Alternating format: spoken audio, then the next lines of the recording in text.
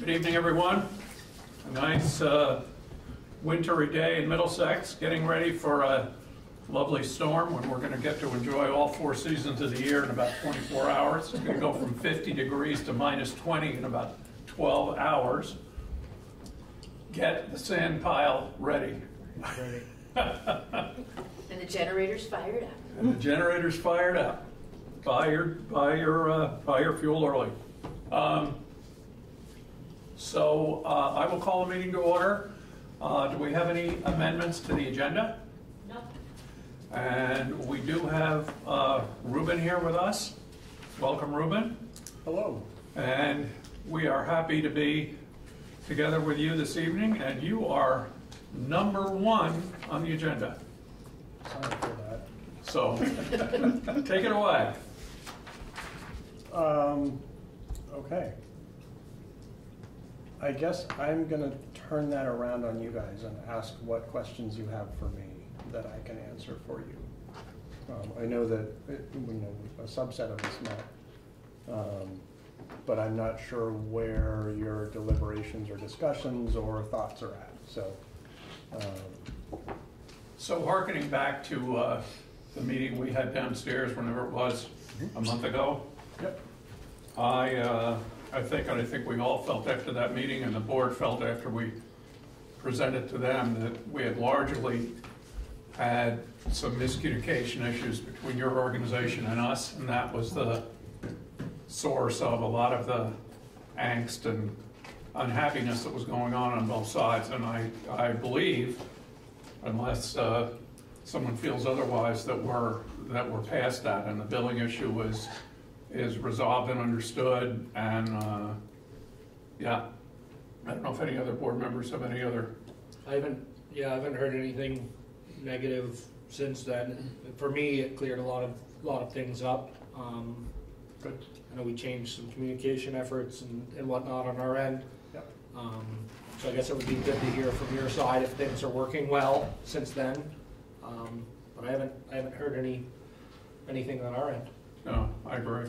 I think the big thing, Ruben, is to know what the plan is going forward. Sure. And to work together to implement that plan. And this is a good time because this is our budget time. We're trying to figure out our money, and we're aware of the server issue, but I'm sure there are other issues we need to be aware of and concerned about. So. Yep. So from sort of my vantage point, I have seen that things appear to be working much better. It seems like I'm not hearing the level of frustration that I was with getting responses to tickets and stuff. So I guess I would sort of looking at you because I think you drew the short straw in terms of interfacing with us. We have one ongoing issue which is really evolves into, I think, a bigger conversation. I have had an outstanding ticket now for, I think it was the week after we met with you, and it's regarding an email issue. And I know Holland has been in contact with Rackspace, and Rackspace has been back in touch with this one. The problem is it's still an outstanding issue, and we seem to be getting no resolution. I don't want to put $1 million into resolving this issue because I think the bigger problem that we have, which I think is something for discussion, is how happy people or unhappy people are with the email in place. I know there's been a lot of discussion that they can't get it on the phone, or they can't get it on this computer. They can't. We can't easily go in and change email addresses. We had a security issue where we had to sign a document just so 2 people could be able to read the same email. And those are, I think as a board you should look at, what is the solution to that? And, I know Phil spent a lot of time researching these different ones, and that was his recommendation, and we went with that. But as one of the users of it, and I've had several problems, I wanted to bring that up as something to discuss. Fair enough.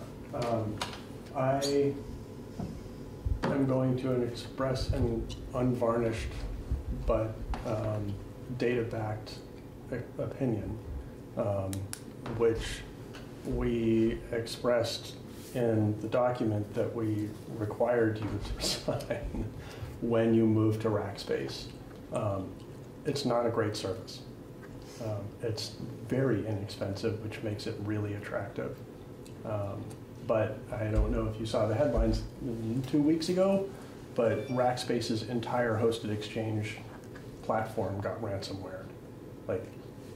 And that really sort of fleshed out what our concerns with their service have been right along. They just don't take security, and years ago they had this fanatical support mantra that they beat their marketing drums about, and frankly that was fair. But that has not been the experience for the past several years. Their support is atrocious, and we're on the record, so I'm not going to go too far down the rabbit hole, but suffice it to say, we made you sign a damage waiver when you elected to go with that service for a number of reasons hinging on security. So our opinion is that you should not use Rackspace.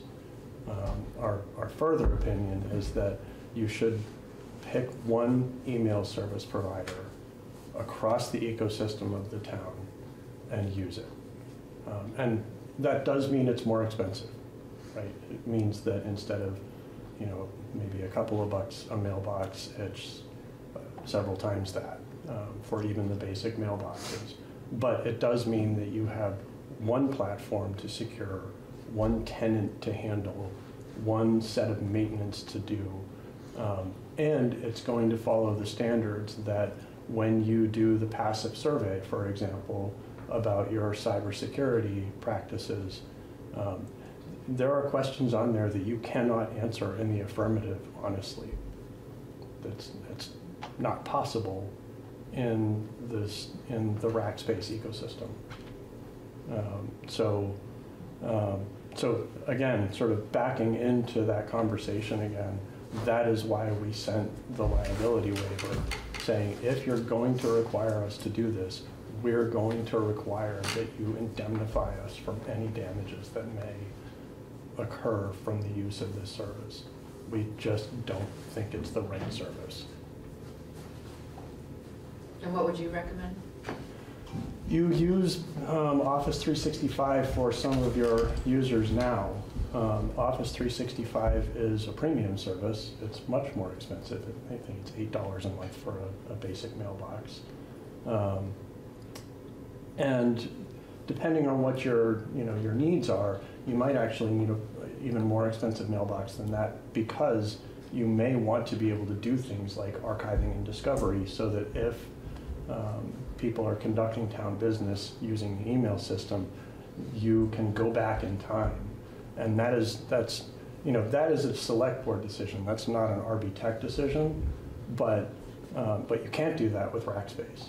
So if I'm a Rackspace user and I go and I do something that I shouldn't using my town email address, and I want to destroy the evidence, I can just go clean my mailbox out, and you guys have no recourse. Archiving and discovery is something that from open meeting law to just not even with open meeting law, but just best practice and protection of town resources that you should consider, right? So that an email user can't go in and just wipe their mailbox out and have the town have no recourse. Do you have a sense of how many users we have underneath the current system? I don't have an exact number. I think at the moment it's a small handful. I believe it's just the town office. 15 maybe or so. I think it's less than that. I don't think it's like, It might be about 11 or something, because it's all of the select board each has one. But are the select board users on Rackspace? Yes, they're all, Yeah. we're all on Okay. Rackspace now. The highway department has one. The listers have one. We have 3 listers or 2 listers, but they use the same mailbox, and that's where we were having the trouble with the bookkeeper and I were using the same mailbox, but yet with the dual authenticity or whatever, we couldn't log in. We had that issue, so, so we probably have, I don't think, I know the budget committee's on a distribution list, so they have, they don't each have a mailbox. It just gets sent. to them, yeah. And what did you say the cost for the 365 base, the starting point? Exchange online is about $8 or $9 a month. Per Per mailbox. And a mailbox, just to be clear about it, a mailbox is basically a person. Yeah. Right? So you can have 100 mailboxes that are distribution lists, and you don't pay for those. Right? So those don't cost you anything in the Office 365 world. And do you have an opinion of like Google's G Suite and the services that they provide? My opinion boils down to, so fundamentally, no. My opinion from an operational perspective is more that I really encourage clients to pick one or the other. And so if you have an organizational need for Word, Excel, those Office apps, that means that you're going to buy them online because you can't buy the standalone versions anymore, which means that you have to have an Office 365 tenant. And if you have to have an Office 365 tenant, then it really makes sense to not also have a Google Workspace tenant that you have to administer and do all of that stuff with. Not to say that you can't, but every piece of extra vendor complexity ecosystem is more stuff that you have to maintain and be responsible for and secure and do all of that stuff. So generally speaking, I really, my encouragement is to pick one and stick with it. And generally, and Peter, I am not a Microsoft fanboy at all. But from a purely practical perspective, and even from a security perspective, the less you have to secure, the easier it is and the less expensive it is. we just upgraded all the offices to 365, so that part's already in place. Yeah, so that just makes sense to me. Yeah. If that's the recommendation, we're already utilizing that service. I mean, I think, and the only reason that we did Rackspace was purely for the cost. We were like, okay, we all need to have an email that is not our personal email, and It was, but also to his point, it was something about the backup that we had to, you don't get the backup or something with, there was some kind of, do you recall, Sarah, what that was, or? You know, it's odd, because I remember, it's too bad Phil's not here. Right, I remember 'cause he Phil was- saying that one of the benefits of Rackspace was that there would be an archiving and system, because we were all using our private Gmails, we were on Comcast, and so if we were all on Rackspace, that would solve that, you know, the Hillary Clinton problem. Interesting. So to be 100% transparent, I am not a Rackspace administrator, so I could be incorrect on that. But that potential incorrect statement aside, does not change our overarching organizational opinion of Rackspace and how they conduct themselves. Yeah, I mean, it makes sense to me with what you're saying. If we're already using 365 and we can get the service out of that platform, it doesn't look to me, you know, based on what I understand we pay for Rackspace, that there's a significant cost difference between the two.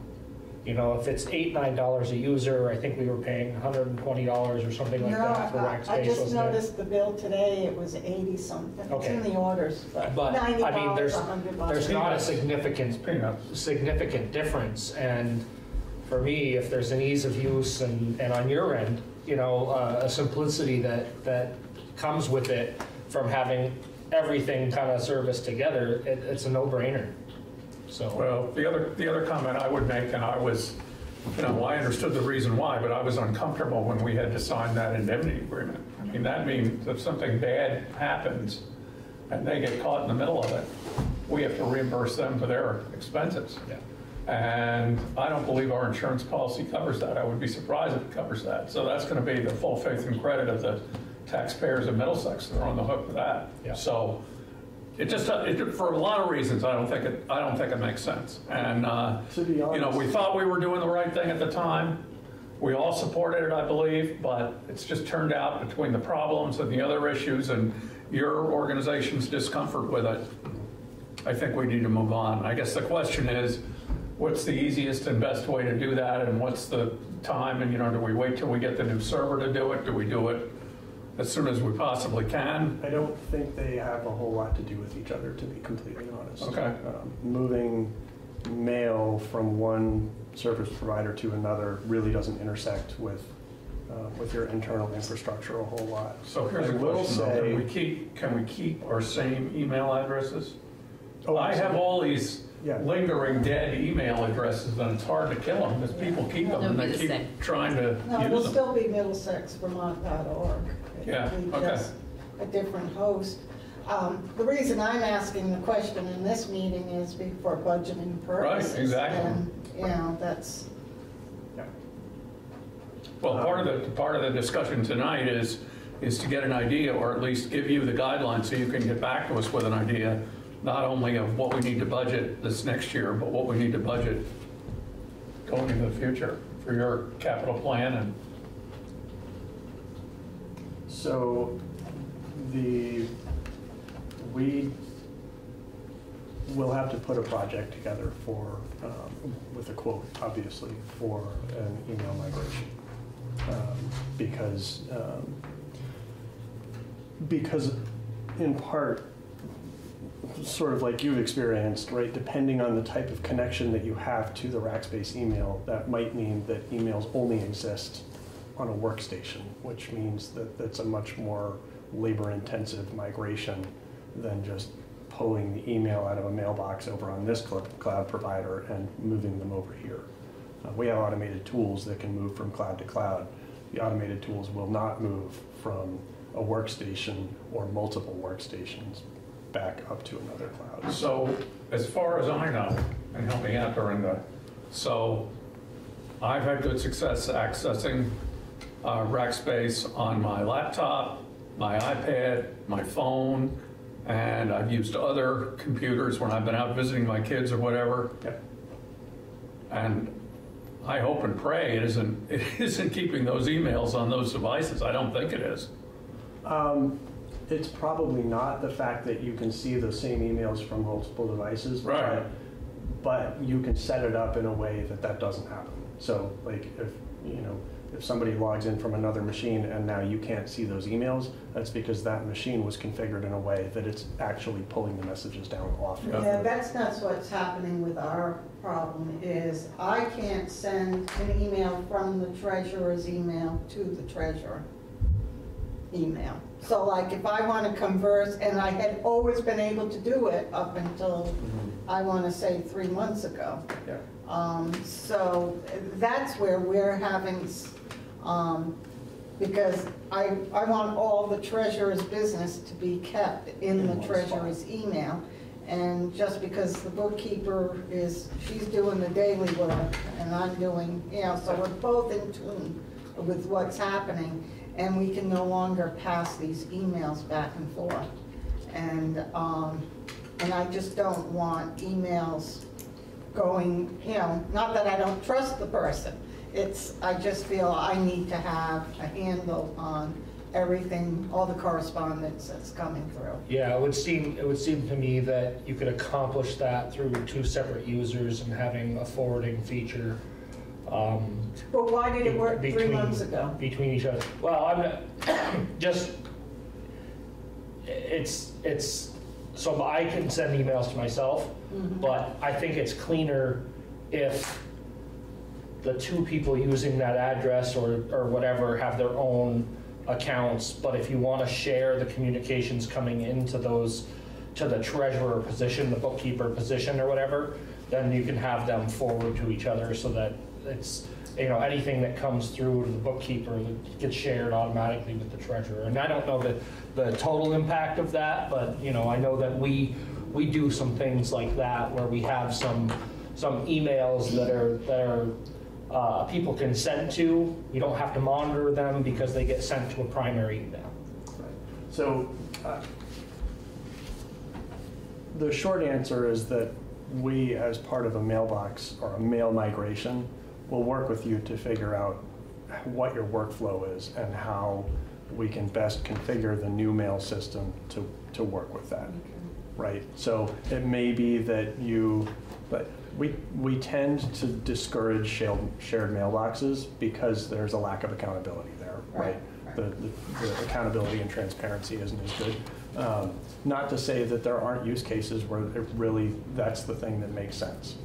And so, you know, in this moment, I don't have a recommendation, but I can tell you that we should be able to figure it out.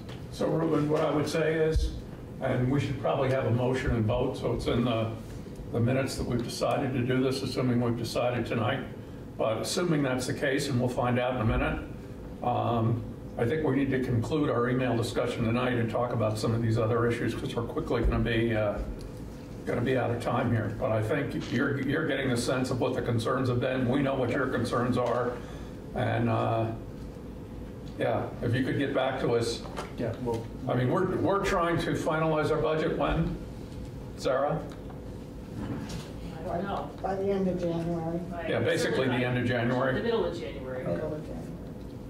Middle of January, I'm hearing. Okay. I would think in the next 2 to 3 weeks, we should absolutely. Okay, well, just like everybody else, sooner is better, right? Of course. But even if it's a rough number, and you have to say, this is a rough number for budgeting purposes, but it may be more or less, you know, whatever, just to give us something to work with. So much like I did with the server, right, like, I can give you a terrible number that we will not exceed. Yeah. But give us a realistic number. Don't make it look worse than it is, Worst please. case, you'll do better than that. Yeah. You know, we can actually build the project, and you know, we're a little backed up on doing that fine of a quote, and it's likely to change because the pricing for the migration tool and all of that might change in 6 months. Yeah. Before we're ready to actually do the migration. Okay. So is someone willing to make that I motion? just have one quick question. What do the other towns use? I know you work with a lot of other municipalities. Do they go with 365? They're mostly moving to 365. Yeah. Where, frankly,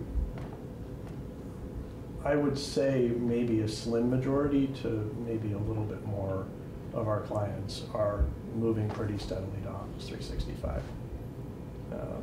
It's, you know, the tools, the collaboration tools, Teams and SharePoint and the files, and, you know, all of those things. Sorry. I'm just cognizant of our time, Ruben. Okay. So, Sorry. is someone willing to make that motion? Board members? I'm not sure you need a motion to switch email programs. I'm sorry, what? I don't think you need a motion to switch email programs. I don't know. We vote on everything else. Should we wait and see what the pricing really comes back at? I mean, we Well, have the vote an is estimate. the vote is to get a recommendation, get a proposal. Well, I don't know. Maybe we don't need to vote. Get us a proposal. We can get you a I'm proposal. fine with Yeah, that. that's Yeah. fine. And And we then, can formally approve it when we have the proposal in front of us. Okay. yeah. So we now have what we believe to be a good server number? Is that Well, true? 18 to 20 is what Ruben had sent me in the email. Yeah. And that includes, I'm assuming, installing and everything, or is that? That's the entire project. The entire project. And that is a budgetary number, meaning that's a number that I am confident that this project will come in under. Yep. So that is heavily contingent on pricing and availability of the server parts and hardware. That supply line is a train wreck. So, an example, we had a particular part inside of a server that's normally like $400. And they went, oh, sorry, we're out of those right now, but we can get you this one that's $4,000. Oh my gosh. Right. So Yeah. obviously we said Welcome to no. welcome to the new world. So But just- it did just- turn into like a half a day of chasing down an alternate part number so that we weren't $3,500 high on the server quote. So I know we need to do this as soon as possible. This budget we're talking about is effective next July 1st. I believe you said the earliest you could do it anyway was sometime this spring. Is The that- earliest we're going to be able to do it is probably early in summer. Yeah. And So- this has to be done, if my recollection is right. You're running a server 2012, which is going end of support in October. Yeah. So I think the server is aging. I think you've got an operating system that's going out of support in the fall. So there's a pretty direct window, and we don't want to go too far. You know, in our last meeting, it was like, you know, we're talking about maybe 6 weeks of difference between when we can get to it and when the budget would accommodate Well, for we can be it. So comfortable, we 6 can be weeks is comfortable 6 putting it weeks. in next year's budget. We don't have to try and find the money in this year's budget. That's So, so I guess the one question that I would have revolving around that is lead time on components, and, you know, if we need to authorize a purchase of components or an order now, what is the impact to the town? Is it, you know, we pay for it when the project's complete and we can get stuff ordered now, given lead times till then, or how does that work? We will invoice for it at a time closer to when we're ready to actually order the gear, so that when we invoice you and you pay it, we can turn it into an order quickly. And what we often have done lately, because the supply line is such a mess, is presuming that, you know, we operate on a little bit of a leap of faith, but, you know, we talk to you guys say, yeah, this is in line with what we've talked about, and we'll actually order the gear so that it doesn't disappear before, you know, we send you the invoice and you're able to approve the cutting the check or whatever. We don't have terms with our suppliers, so the moment that we order it, we pay for it. So there's a little bit of a tension there, but we have found that holding too firm of a line has turned into a procurement nightmare that we end up spending just inordinate amounts of time on. And so that sort of perceived risk of just like ordering it before we have the check in hand from the client has been something that we've done several times lately, just to avoid having poor Brittany chasing parts down for 3 days. Yeah. It just turns into So a mess. basically, we've got to be ready to pay when we, Yeah. when we pull the trigger. But you will have approved the project quote at that point. Yep. Right, so Yeah. we'll have, you know, given you a formal quote for a server upgrade project. Yep.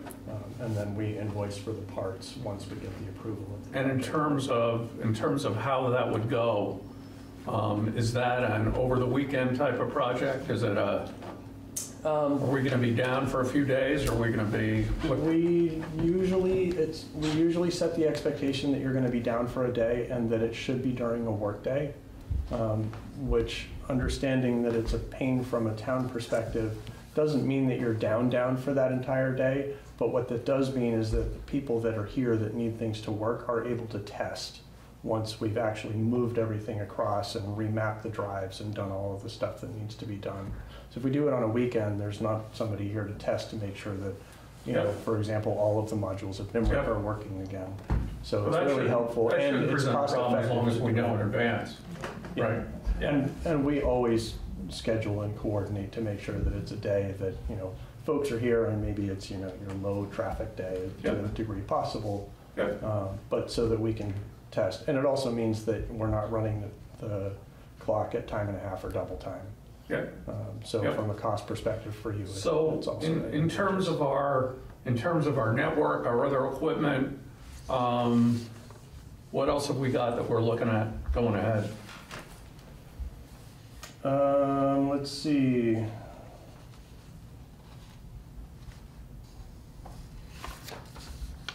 There's not a whole lot else that we put in our multi-year plan. You know, the one thing that we that we recognized when we met, whatever that was it 3 weeks ago, a month ago? Time goes by fast. Probably October or so. A month and a half ago or so. Anyway, is that we had not done a very good job of sort of syncing up once a year. Yep. And so one of the things that we did internally is historically at contract renewal time, we send emails out and we say, hey, we'd like to meet and do a contract renewal and just like refresh, tell you where you're at, check in. And we're not finding great success with getting responses to those emails. People are busy and we get it. And our internal process was that we would set that meeting up and then we would build this executive summary of sort of, here's your new current state, here's your new desired state, and here's the things that we would recommend that you do moving forward. So recognizing that we were not getting a great response rate to those meeting setups, at renewal time, we are just building the executive summary and we'll send it to you every year. And my suspicion, and this has been proving to be true, is that even if you don't respond to our email to, hey, it's renewal time, we'd like to just check in, there's usually enough questions about what's in the executive summary that it prompts an email back going, hey, we'd like to talk about that executive summary that you just sent over. Now, refresh my memory, our contract is July 1st, June 1st? I don't have that in front of me. I don't recall. Oh, it's April? I think it's, for some reason I think it's April, but I could be. I think it's April, but I'll have to look and see when the agreement ends now, because I think you only We approved just the signed it. We agreement just signed it, but in was it, October. we did just Right. sign it, but was that retroactive back or is it No, as it of would have last? started So for now the it's new year. fall. Yeah, because Okay, we had so- that conversation. So you know what, that's the good news, because my point was gonna be, this is the time of the year we really focus on that stuff. Yeah. We're thinking about it, we're going through our planning process, so that lines up perfectly with, And, I will reiterate the offer that I made in that meeting, which is that I am happy to sit down with the select board and go over what's in the executive summary. Yep. And, if you have questions as- about as what that nice- multi-year As planning nice looks as like. as it is to have you and look you in the eye, we now have the technology to, Well, sit do a down pretty can good either be remote physical or meeting, so- virtual, but what is it, either what is it, way. Henrietta, what's her name? No, Olivia. Olivia. Olivia is on the job here. Olivia, yeah. I have two quick questions. What is the estimated life expectancy of a new server? We tell you to budget for 4 years. 4 years. 4 years. It's not uncommon to run it for 5, and that is highly dependent on how the machine has performed over the course of the last 4 years. Okay. Yours is starting to show some signs of age. I think we had a piece that failed. It's shown a couple of issues over the summer that it's, so, There you go. There was conversation about potentially after this next server replacement, by the time we get there, to be moving to a completely cloud-based system. entirely possible, and we are completely supportive of that. The driving force for you guys, there's two. One is multi-user QuickBooks in the building, and the other is the NIMRIC applications being in the building. So as long as you have something in the building that requires a database backend, you're going to have a physical server here. And if you're going to have a physical server, then you might as well keep the Active Directory and stuff here. Because otherwise you're sort of stapling the two together. Sort of pivoting off of the email conversation, one of the things that you don't have right now that you will have once you move to Office 365 is synchronization between the user accounts on the server and up to the Office 365 world, which means that you have one place to disable or enable or provision an account. So if you have somebody who leaves the organization, you go into Active Directory, you disable them, and they're disabled here, they can't log into the workstations, and they can't log into Office 365 anymore. And it's one place and you're done. So that single sign-on is, from a management and security perspective, is really important. As time goes on, presuming that you move to NIMRIC in the cloud, and you move to QuickBooks Online, for example. Don't Then use you, QuickBooks, okay, so presuming that those drivers for infrastructure in the building get removed, then you could move to an entirely Office 365 world. All of your files, all of your collaboration, all of that stuff is in the Office 365 world. And then what you do is you back your Office 365 instance up out of the cloud, either to here or to our portal or whatever. So the other thing that enters into this is almost certainly by then, 4 years from next summer, we'll have a nice screaming fast fiber Yep. Yeah. line right outside our Yep. door here. So that ought to make that cloud situation even better, I would think. Right, because you'll have, I mean, honestly, your internet is relatively reliable. I mean, it goes out every once in a while. I see, every couple of weeks, the agent status goes out and, cable modem needed to be prodded or Well, whatever. we're looking, we in Generally, it's Middlesex not are looking bad. forward to the fiber world, believe Yes. me. Right. I know, physically right here, it's not so bad, but. Right. You But should live where like I live. all of the other rural areas, the internet is pretty atrocious. And So other I believe questions, it. board members? Dorinda? The Sarah? only one I have is we have a new computer sitting on the floor there that was for downstairs, wasn't it, for your computer? Yeah. I don't know if it's worth having it installed, or should we wait until, the system, I don't know how bad that one is, how often you use it, or, I use it a lot, it's really slow. It's gotten It's bad, very almost slow. impossible to use. You have a depreciating asset, why wouldn't we just put it in? okay. Yeah, let's hook it Okay, up. then let's go for that, all Yeah. right. Yeah. And You know, we'll Yeah, it's not doing, it's not doing any No, good it's not sitting- doing any good sitting there, so I just wanted to ask, so we'll put in And- a service order for that. And, to, sort of back up to our basic function, if it's slowing you down, you're way more expensive than a computer. I don't know, Right, see my so- phone here? But from a basic, technological, what is a computer system but a tool? Like, if the tools are slowing the people behind the tools down, then we need to be looking at that. Yeah. and I do have trying to one last remove quick that. question for you. So we are right in the starting process of looking at a potentially substantial renovation to this building. So if there's anything we should be thinking about from a computer point of view as we do that, it would be good to know. I mean, if we're going to a cloud-based system, I don't think there's much we need to do except have plenty of outlets and, Places for access points. yeah. Right, they should Site all access. blue wired through wherever you're gonna have offices or something. Yeah. Yep.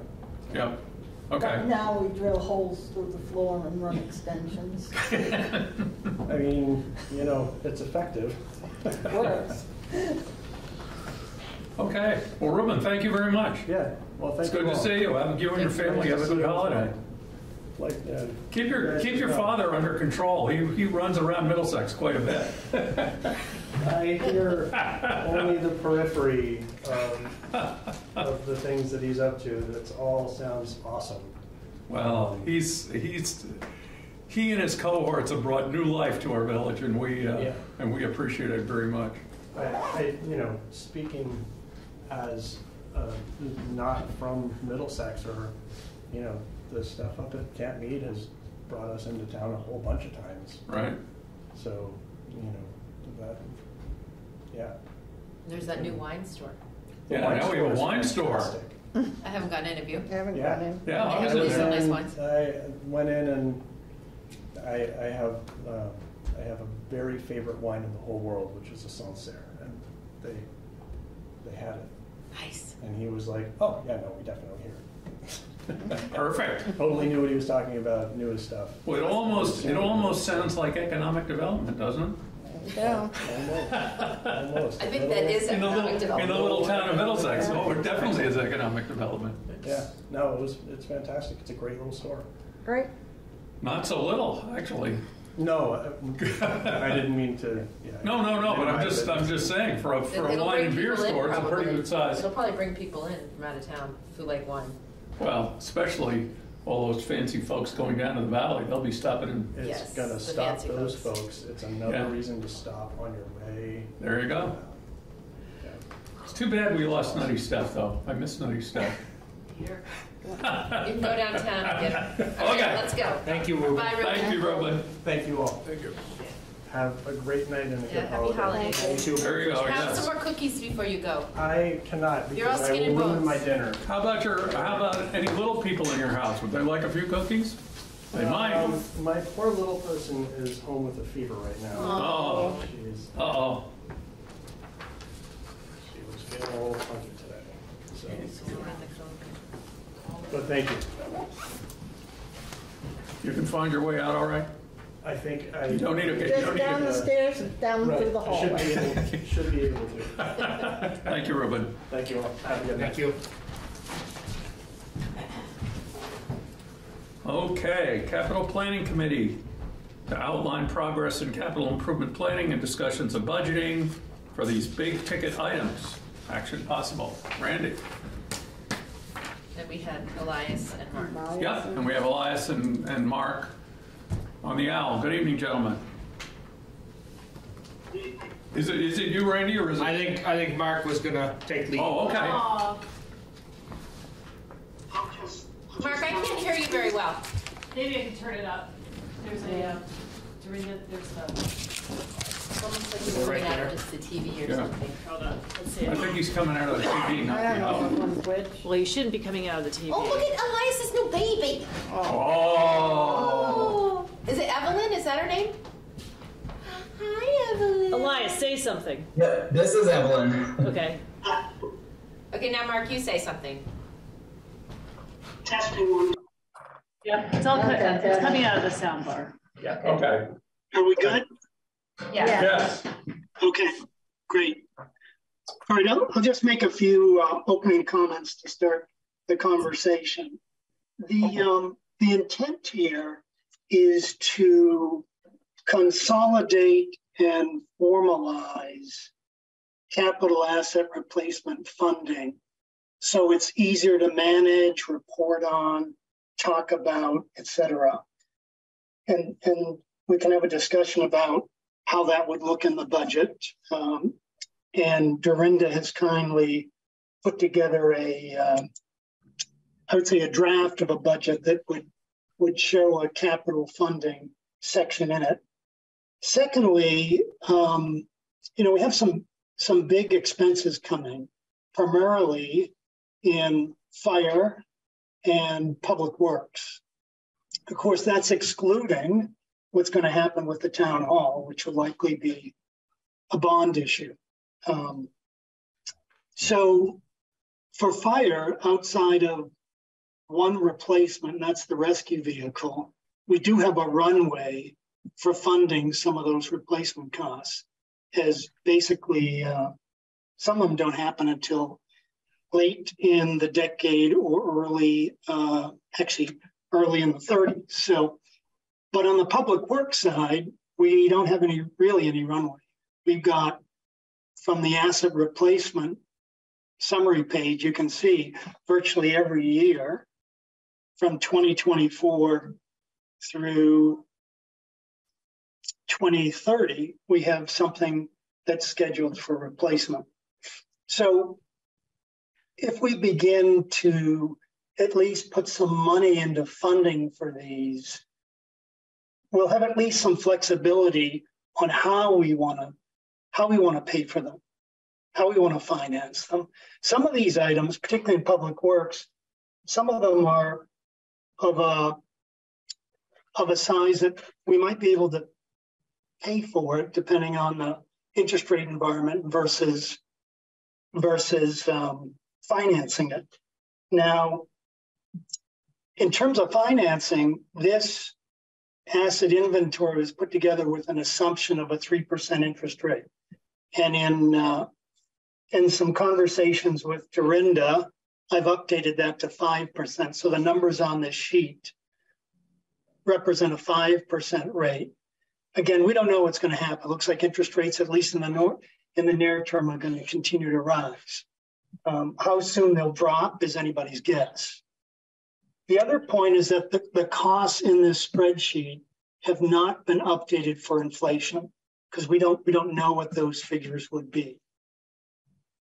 So I just wanted to let folks know, provide that context before we have our discussion.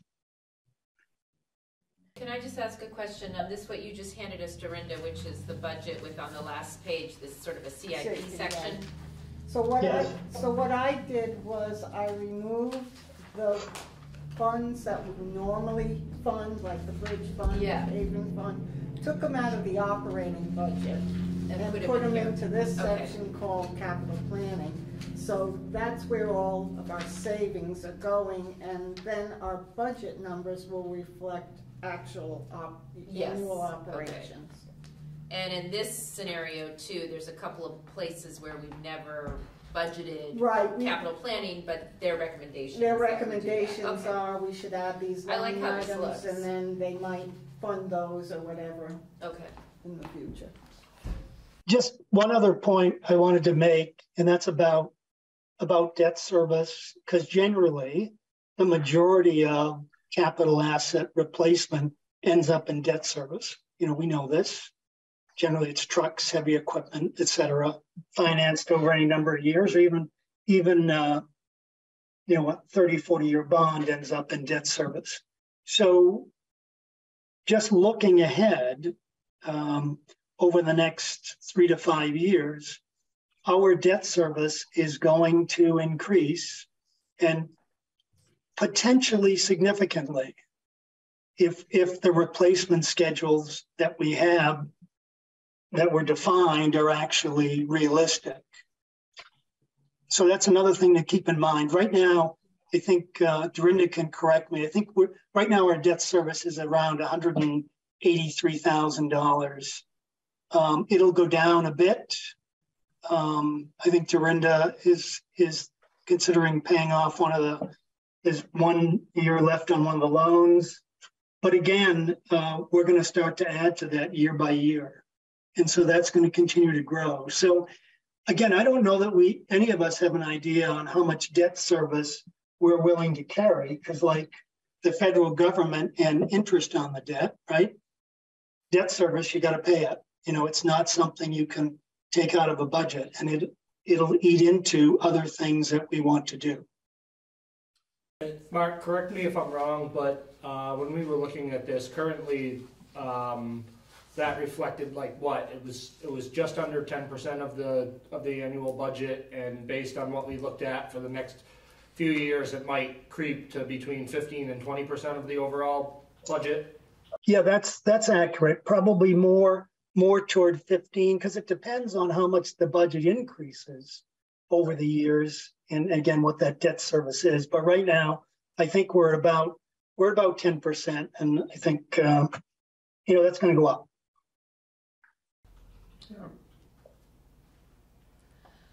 So I think one of the other things that I'd just like to point out for the rest of the board is through our discussions, I think, obviously there's huge investment coming, and one of the conversations that we had were we could make an impact on these shorter term notes that we might be pulling against vehicles and things like that, and maybe not so necessarily making a huge dent in trying to look at some of the long-term bonds for like buildings and things like that, where we're really going to make a difference in what kind of payments we have on an annual basis out there. So we've tried to focus on, those 7-year notes for equipment and things like that, instead of the long-term 30-year building notes and whatnot. So things that we can provide a little bit more impact on. So I just wanted to point that out as well. So can I just clarify, what you're suggesting is that some of these things that we have historically gotten a loan for, like a vehicle purchase, for example, that we are, like, for example, highway, heavy equipment and vehicle upgrade purchases, $30,000 would be what you're putting into a fund. And then presumably next year, so that in 2 years we'll have 60,000.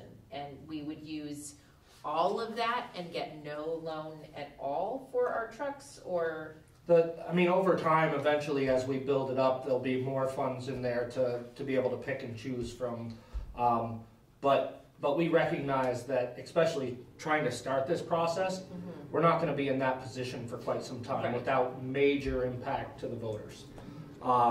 So the thought here is that as we begin the process and we start funding these line items, the effort is really to take off some of the peak and valleys and the impact that we have, and it's essentially used as a down payment for some of those, and we're not fully we're not fully funding it through this effort, and we're not borrowing 100% of the cost of the vehicle either. So over time, maybe it gets better, and if we're able to get a year extra out of a piece of equipment because it's held up and we keep funding, then eventually it builds up and we have more flexibility at a later point in time. So. Yeah.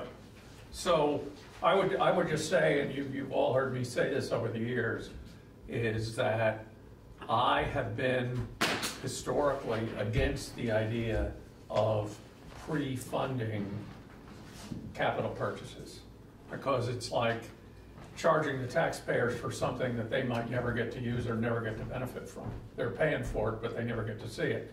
Whereas if you borrow the money as that note is paid off, the taxpayers are seeing the benefit of that new truck or that grader or whatever it is. However, all that said, the idea of being able to make a more substantial down payment, reduce the debt service, and create a balance between the two things, I think makes sense. It would be a long time and a lot of taxpayer pain to build up a fund to fund all of this, or even a significant portion of it. So I think it's a good objective. I like the idea of the planning part is really important, obviously, and trying to level out the impact by having some extra funds and paying attention to when and how we do these things makes all the sense in the world. Yeah, Dorinda.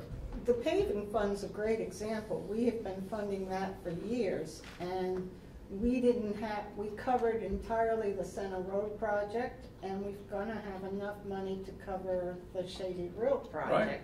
And, it's, and without having to make this great impact to the voters at the time we were doing the project. Yep. So there's something to be said about Well, I agree. I mean, the paving fund is the one big exception. We've always funded that paving fund, and we also put a little money in the bridge fund.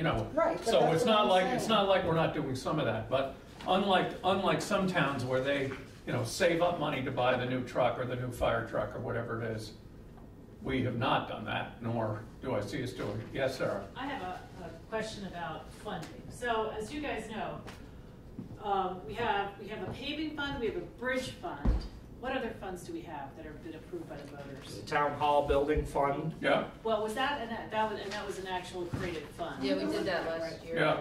Right. You have restoration funds, which is funded from something whenever you else. create a new fund, it's got to go before the voters at town meeting. They got to say we're on board with this. Do you Right. understand? Yeah. The budget. So I guess my committee's next aware of that. question, right, I figured you were, just want to get this all. So I guess my next question is, do you guys need to put another fund on the warning for March 2023? Do you need an equipment fund? Do we have an equipment fund? Well, so that's the question. Yeah. This is what it's this part discussion is. it's part of the question for the select board, and how do we set this up, and really it's a capital improvement fund, right, where you've got the different departments within that have money allocated through the process, and I think the answer to your question is yes. How do we frame that, I think, is to be determined. I just want, first of all, if you're going to go forward with this, you realize you have to put a question on the town say we are going to create a capital improvement fund. If you don't have one, you might say, oh, we have a bunch of little funds, we don't need to do this. But it sounds to me as though you guys are now moving around so that you might want to have a capital improvement fund. And if so, do I just want to get the wording right for the warning? You know, that's something you're going to be voting on in 4 weeks. So I want, that's what I'm. But hold on, a capital improvement fund sounds like one thing, but on here you have 4 new funds. You have structures, grounds, you've got vehicle purchases, you have heavy equipment, you have opportunity fund. That's a lot to put on a warning. And that's 4 different funds. Is there such a thing as having something like the capital improvement fund with sub-accounts that we only have to put on one? My suggestion to the budget committee was we had one, and all those lines you're seeing underneath would be managed internally and not in separate funds. Yeah. They would be, and that's possible. So when you're doing the presentation to the voters, this is what you're asking for the capital improvement. Of that, you're going to allocate 30,000 to the paving fund. You're going to allocate, 20,000 to the bridge fund, 20,000, but it's one fund. I like that. And then it would get separated. We have to keep the accounting of it. And not that it's our intent to do this, but that also gives us flexibility. If we need to take some extra money to do something, because the money's all in that one. So the budget, so the budget committee we've gone back and forth on this conversation, and are they individual? Is it a group, that has a subset line item for departments underneath them? And some of the conversations that we've had is, I would imagine that this would require setting up some sort of a process and how this is viewed, and if departments are pushing forth requests through the capital improvement plan and being scored on these efforts, and that's how these things are being funded. We'd like to make sure that if the highway department is being super diligent about keeping things maintained and going the extra mile to hold on to a piece of equipment and gain some useful life out of it, that those funds aren't necessarily just a free-for-all to grab and put anywhere else. That it remains their benefit within their department, because they're the ones making the effort to try to hold on to the equipment, maintain it better, and what forth. So I think there's a lot to be discussed and the back and forth and how that works, but I think those are some of the conversations that the budget committee and Dorinda's been attending all of our meetings we've been having, because understanding what we're responsible to put forth before the voters, to Sarah's point, was a concern for us and how we present that. Well, actually, my bigger concern is just whether or not you need a paragraph of the town warning on the warning saying we are going to create a capital fund, or capital improvement fund, or capital planning fund. Yeah, and so I just want to talk to the lawyer about it, make sure I get the wording right. I think that was the consensus that the budget committee came to. That would be our recommendation, is to establish one capital improvement fund that has the subset from the different line items here underneath it.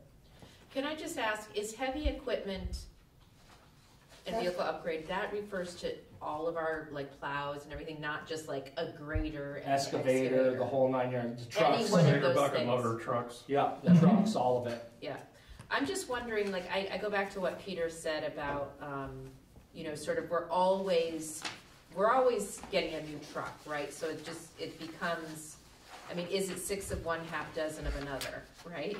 Whether or not, I can see saving for something like an excavator and a grader, which are these 10-year equipments, right? Or more. But our regular plow trucks that we're every 5 years replacing, or however we're replacing them, and I agree with all these other funds. I think these other ones are I don't know what. Oh yeah, that's vehicle for the fire department. That also includes fire trucks, right, for a vehicle, right? So, and those are also sort of few and far between, right? We're not replacing fire trucks every 5 years, right? So I'm just wondering if the heavy equipment and vehicle upgrades purchases we might want to consider using for the bigger ticket items, as opposed to, and then continuing to bond for our regular plow trucks and our pickup trucks. Not bond. Bond, yeah, borrow, yeah, sorry, Finance. borrow. And finance. and we may be in that boat, and we're not married to one or the other with the way that we've presented this as it's grouped together. And I believe, I guess, Mark, go ahead. You've got your hand up. So just an answer to Liz's question, it's really about having the funds to have flexibility in what we do with them, right? There might be instances in which, as you described, we simply keep the money until a big ticket item like a grader comes up, and we try to put as much money against it as possible.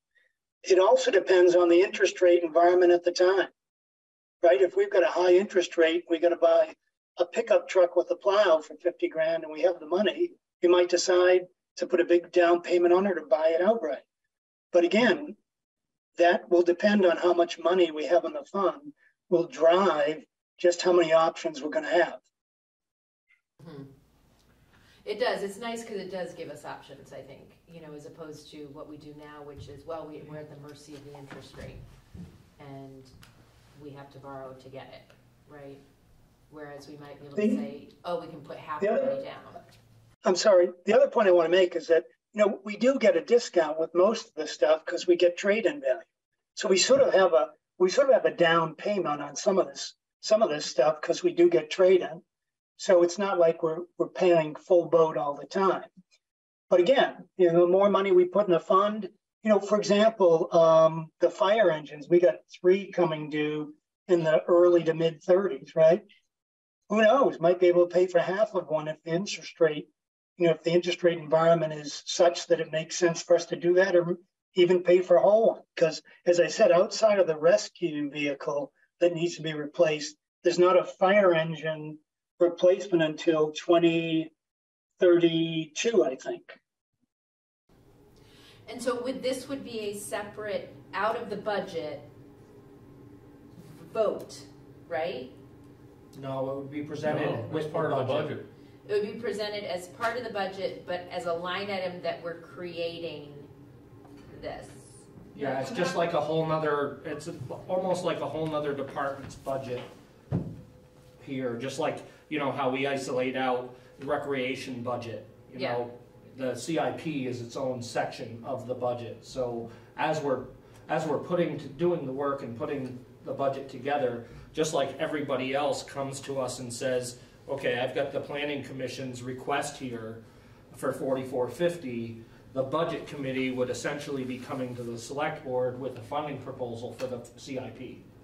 I guess my worry is that what is the difference between getting rid of these things in here and adding some stuff up? What is the percentage of the whole budget? Like, is this going to put us at a 15% increase? And would we want to keep it out of the budget as a separate line item for the first year, and then it becomes a part of the budget moving forward, or not? That doesn't make sense. And vote on it as a special article. I'm not sure. First, you have to say, are we going to create a capital improvement fund? Well, we're going to create the fund before we can fund it. Right. This capital improvement fund already exists. But you can't put heavy equipment in there. They have a highway fund. They have they don't. They have a paving fund. You have a paving But fund. under the capital improvement, that's where the paving fund will exist. Yeah, I get that. I'm just saying that, right now you have a fund for, That's what I mean. If you took this you have a out. town hall fund, you have a but bridge you fund, you just have a put it on the paving next fund, you line. have a town Yeah. garage fund, you have a recreation We had fund. to. So if you need something like you need a heavy equipment fund, which is what Liz I is have talking to about, go that on fund work right tomorrow. now doesn't exist. Right. Right. So you would either have to create that, or else you would have to say, you know what we're gonna do, we're gonna have to create a capital improvement fund, and we're gonna have subsections with this, and then we're gonna eliminate all those other funds. Right. That would have to be, I'm just thinking of the article wording, I'm just thinking as a town clerk, what is the wording gonna be on that? Right. And then, once that is designated, then you can move money, then you can, budget it. Right. So- Like the conservation fund, that's another fund you have. Right. All right. But they So asked here- for that as a separate article. That's not capital. That isn't included in the capital planning budget. Right, I'm just No, but thinking it's of all just the another funds. fund, though. It's another fund, but that's kept within which Yeah, yeah, it no, I doesn't know. have to be. But So just to back up a little bit for a minute, and believe me, I appreciate all the work and thought you guys have put into this. But I keep looking at the scary bottom line and just wondering what our appetite is as a town for budget increases. I mean, all this work is not gonna be worth anything if we can't get a budget passed.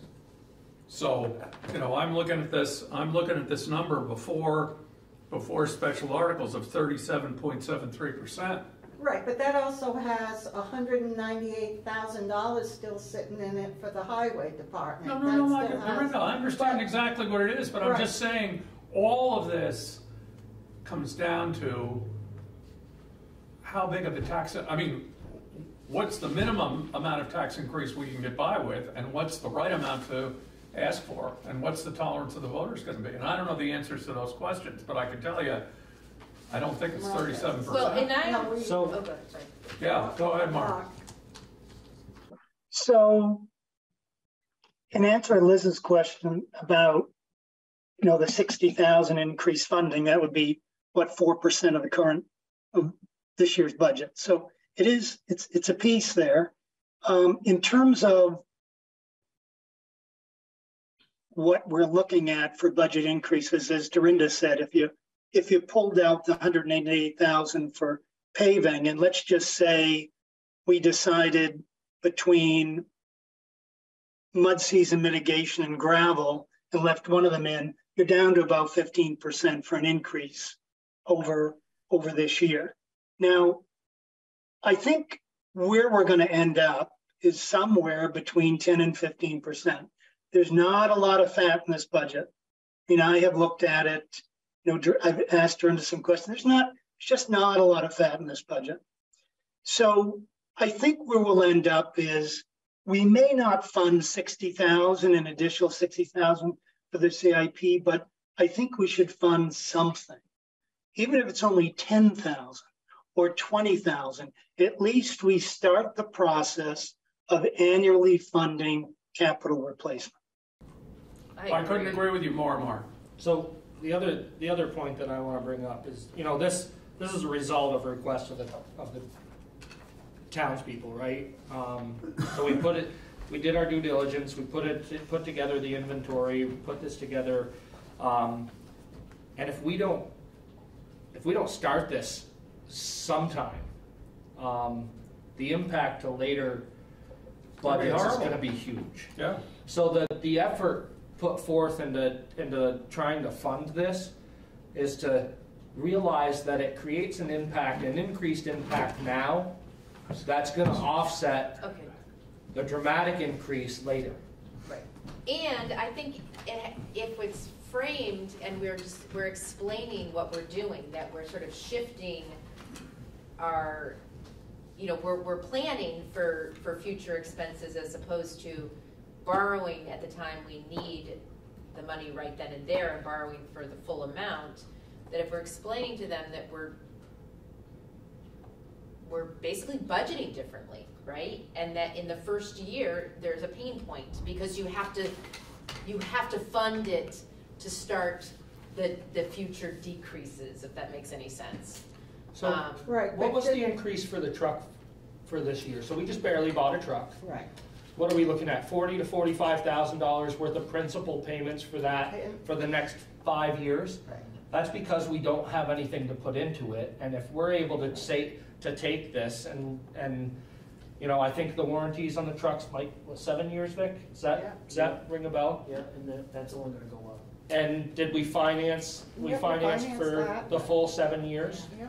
So I mean, if we're constantly borrowing 100% for these vehicles at who knows what kind of interest rate we're going to be facing, that 40% or $40,000 increase just in the principal alone, if you put that into a percentage of the budget, I think what I was trying to express earlier is we're going to be hitting, instead of the 10% of the budget being tied up into debt service and everything, we're working up into that 15 and 20% range, where if we can offset that now or offset that later by starting to fund it now, we're facing smaller increases in the future. I agree. Mark? it's unfortunate that we're kind of in a tough spot, right? We don't have a lot of runway.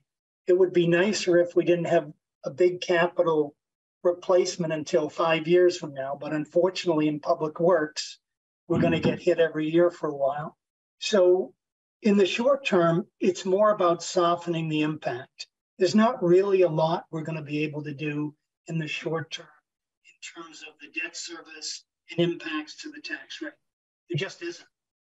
It's more in the long term, how we save and then selectively target those funds that has the best impact on keeping the tax rate as stable as possible. And none of us knows right now what that would be in the long term. But as we move through this process and we're more conscious year to year, we'll learn and figure out where we want to put the money. But if you don't have any money, you don't have any place to put it. Just taking out that 109, and I'm not picking on the highway department, I just wanted, but if we took out that 198,000, which we know was just because you misunderstood we didn't have any money in the budget already for it. That's why that one got on there. The mud mitigation, so if we took out the 198,000 and then took out the mud mitigation, let's see, we're down to, did I take that one out or no? Yes, so I took that out. Taking out those two numbers, we're down to, an overall budget of 19.57%. And we haven't even looked at anything else yet, but that's just Right. using two Right. numbers. Oh, no, I understand. So I don't, it looks horrible because we have some really bad numbers in there right now. And I think that we presented it this way because you wanted to see the budget as it was initially presented. And then, because all the budget committee did was add $60,000 to what had already been requested. Isn't it 75,000? I'm a little confused about the 60,000. I keep. No, it's just, so the 30,000 for vehicles, there's 20,000 for fire department vehicles, and then 10,000 in general government. All of the other money Was that's already listed here funded. is already funded. Vehicle purchases, structure and ground upgrades, 5,000? And 10,000 opportunity fund? It was, so they added 60,000. So if you I'm look at looking the, at look at this. the very bottom, oh, so. here, No, you need to look at this. Look at this here. So those numbers that I've circled, Liz, Yeah. those are what we've added to that isn't already included in the budget proposal. So Okay. everything else is already included in the budget proposals. No, given I from the understand that. I'm departments. just looking at what Dorinda has done, and it looks like in past years, we've never funded an opportunity fund for 10,000. No, that's So what that's they're that creating. 10,000 that's That's the added. 10,000. Okay, but we've never funded, heavy equipment, that's 30. Right. How about gravel? Vehicle didn't take out purchase. gravel. The Well, gravel's that still one in in the 30, 40, municipal, but the 50, town 60. highway department budget. Yeah. Structures and grounds upgrade, this is that, recreation, the court, 5,000. Well, that was because we were giving initially to the court, I think we were doing 500 or something like that, or, That was a 5,000. that was 5,000, that was Yeah. already there then. Oh, and I see what you're saying, that we've increased the paving fund at an additional 10,000 this year, No. back to 30. I mean, you're putting Yes, it back that to was, 30. that was 20 That was last year, all- that we was- reduced it. Yes, I remember It's back that. to normal value this year. Yep, okay, and, okay. But So I it's- still see 35,000. Yeah, but But it's because you're saying new. those other brand new. $15,000 were already Yeah. in there. We've just pulled it from the I getcha, main budget I and getcha. pulled it into this subsection. Okay, yeah, so, so, I mean, I personally am in favor of that, and I don't think it's, it is sort of, a pain point, but if it's explained properly, and we're communicating it, what this means, I think people will accept it.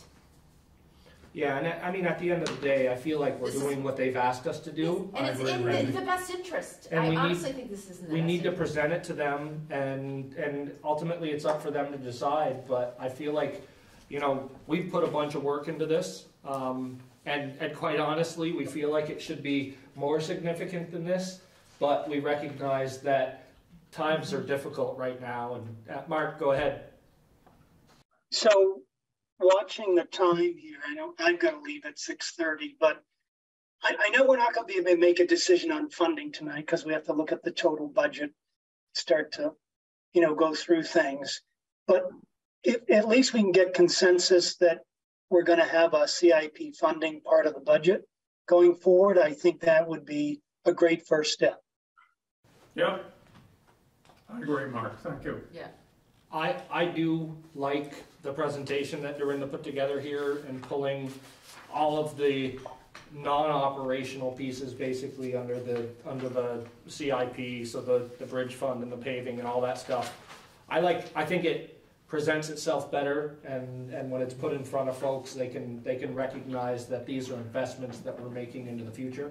Yeah, it's going to take some time and education, because I'll tell you, you know, the majority of the people who show up at the town meeting and the majority of people who are reading the town report, they don't understand these numbers, as you well know. What they understand is what their tax bill is.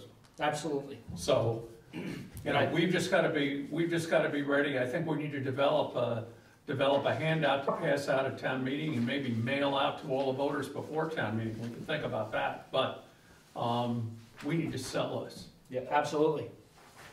So is there a motion that's needed for this, Sarah, that we need to because it needs to go on to the ballot? No, Or when special you guys, meeting or not? when you guys pass the warning, when you vote on the warning, and we should, I just need to know for my own purposes, if there is an article, not a special article, but an article that needs to be put on the warning saying, we are going to create a capital improvement fund, or are you just going to say something else? We gotta create the fund. Approve the warning, then you'll approve that. I just need some direction as what you want to have on the warning.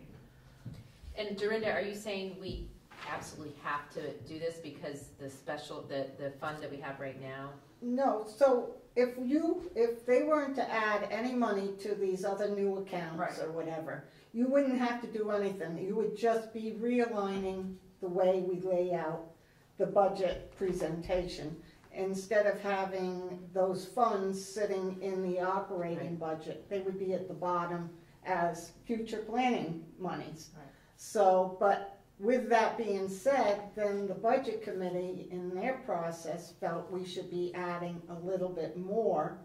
And that's Adding a where little bit these more. other funds were created, or other line items, not, you know, that Yeah. within the funds, but you would have to call it something different, because if we have, you know, if we're gonna put it towards vehicle purchase, we never had that before as a savings, you know, for vehicle purchases. So if you would have to add that as a new Because the item. idea is that whenever you're holding money that's not Right. going to be spent in that fiscal year, there's gotta be a reason for Okay. that. So the taxpayers have gotta be able to say yes, or the voters have gotta say, you know, they don't have to worry about the bridge or the paving fund, because those funds have already been created. Right. And they just look at the budget and say, okay, this is their contribution. But if you're saying, well, now we're gonna be putting money aside, that, like Peter says, we're not gonna see the benefit of for a few Yeah. years, then you have to, the voters have to be on board about creating a fund. What you guys have come up with, which I personally think is brilliant, which is create a capital improvement fund, have the subsections, then people can see it. It's almost like reverse debt service. You're saying, okay, this It is is what reverse we're, debt it service. is, but It's not now we're almost like seeing what we're reverse going to debt say. service. Right. And as long as that fund has been approved and created, then you don't have to do that every year. Well, that's what I was gonna say, if we had an additional, like, sub-fund that we wanted to create, like, oh, we wanna do the playground fund. Right, because we then wanna you would build a have to, town you'd have to playground. put the same Would we question, have to? you would. You Anytime would. you're saying anytime the voters are agreeing, Okay. like Peter's saying, they're saying, we agree to put this money here, and we may move out in 20 years and we'll never see it, but we think it's a good investment in our Okay. community. But So we just already calling have it- a recreation Yeah, fund, I know, that's what So I I we know. don't have to do that one. Elias, there's not gonna be a playground in town, so don't look forward to that. No, but we already have one. Right, We already have right, one. right. So, you know, I think we're adding very little to this, to be honest with Yeah. you. I think there's just a couple of new sections that we Right. have to. I like calling it the capital Yeah. improvement fund, because it ties into this whole process. to say the creation of this fund is a result of this planning process, long-term planning process that you, the voters, asked us to start. We've spent a lot of time and effort, and give credit to the people who've actually done the work and say, you know, this is in effect reverse debt service, savings account, whatever you want to call it, but it's looking forward to our future capital needs, which we're going to lay out for them, and making an effort to levelize over time or at least mitigate the ups and downs in our debt service. And can we though, like, add to this capital fund, if we're putting this on a warning, fire department building fund, $0, like when we're explaining it to the town so that we don't have to keep putting it on the warning if we are like, oh, next year we're going to start a fire department building fund. Right, I think I would keep your categories as general as you can. Like if you just want to allocate fire department, and then that you're going to allocate, you know, $20,000 to the fire department, we don't necessarily have to spell out that it's for a fire truck or if it's for breathing apparatus. That can be done under a subcategory. But it is, what we need to explain, it is for capital improvements. Right. It's not for operating money. Right, It's for it's not capital, future capital needs. Well, and essentially, it's for anything that goes through the capital improvement process. So Right. a submission to the budget committee is a necessity, I would think, for those types of items. So it solidifies, you know, the process as a whole, and it kind of enforces the use of the process to get things submitted in an appropriate manner and presented to the budget committee, the planning commission, the select board, and then to the voters, you know, all in a very, you know, defined process. So I'm just gonna need some guidance for how to phrase that article in the morning, that's all, and so I don't mess it up. Yep. But also, just from a personal point of view, I wanna thank Mark and Elias and Randy. Thank you so much. I'm Liz. Dorinda. Yeah. I think this is fantastic. In my 10 years here, I have never heard such a thorough planning of the future expenses. It's really, really impressive. I agree. It's stunning what you guys have done. Really grateful as a town employee. yeah, and I will say, you know, from sitting on the budget committee, you know, Mark, you've put in a tremendous amount of effort. Thank you. I feel like you've carried the majority of the burden here, as far as our process goes, and just want to recognize your efforts there. So thank you. Elias gets a pass. With You're welcome. Glad to do it. Elias has been occupied with new family members. Barely present, but I'm here. Well, thanks, guys. I mean, we've got to figure out how this fits into the budget, but I think you're hearing a lot of support for putting a significant number in there. I agree, Mark, and it'd be great if it could be more, but with everything else we're looking at, I think we've got to, you know, keep it under control. But Yeah. starting the process and getting the format changed on our financial reports and our budget requests is going to be a great thing. So I agree. Thank you.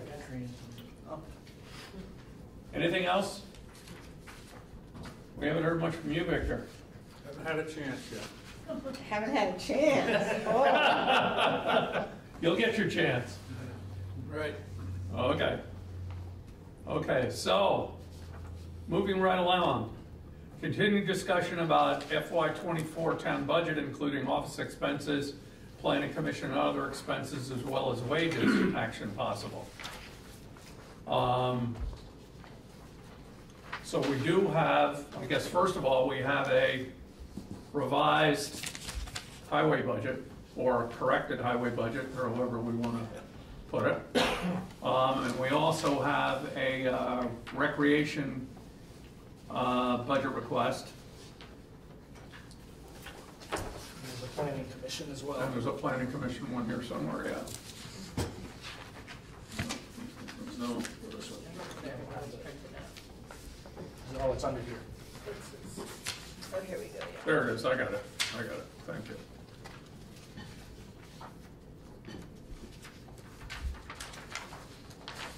There we go, thank you.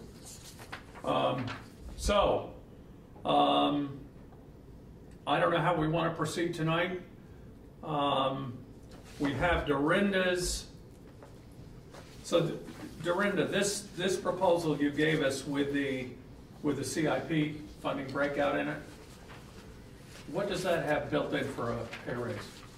I think it's just 3%. The 3% that we talked about the last time? Yeah, Okay. yeah, 3%. And are there any other changes from the last time? Any what? You just moved things around and included the 60,000 for the, Right, everything that you've got in front of you for numbers are in both the version that I handed out and the original version that was on the table yeah, before I handed out. The two should be the same.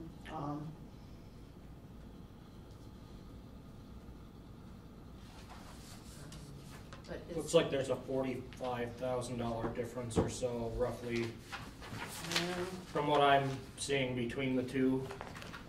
I might have added something after I created it or whatever.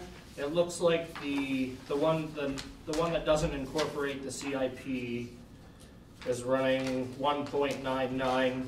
Oh, I think the difference was, Mark caught a couple of errors. I had not put in, there was two budget numbers. I had not included the, what was it? Upgraded the 10,000 back to 30,000, right? Oh, Yeah. Right, And yeah. then the You other, wanted the 30 for payment, yeah. right, the 30 for pavement, and then there was one other one, what was that, the rec committee or something that I had left off? Yeah, the $5,000 for rec. Right, I think those were the two differences, maybe.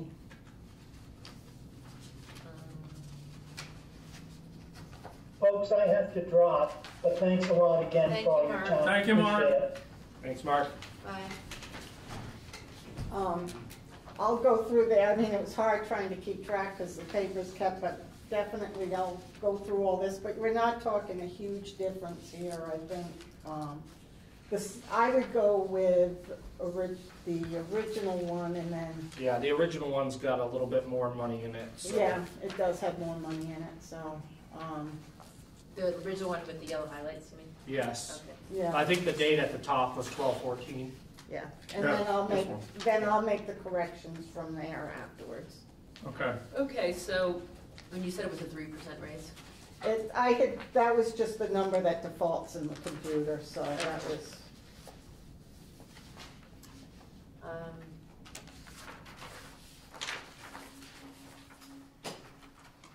Why is what am I misunderstanding about the wages and why they're less this year, or this next year? just for you're talking just the, Select board. the select board Office. assistant. That's because of the crazy way you guys have it set up, that it's 49% and 51%. So it's, I see, yeah, down below it seems to be made up. Right, yeah, Gotcha. it's,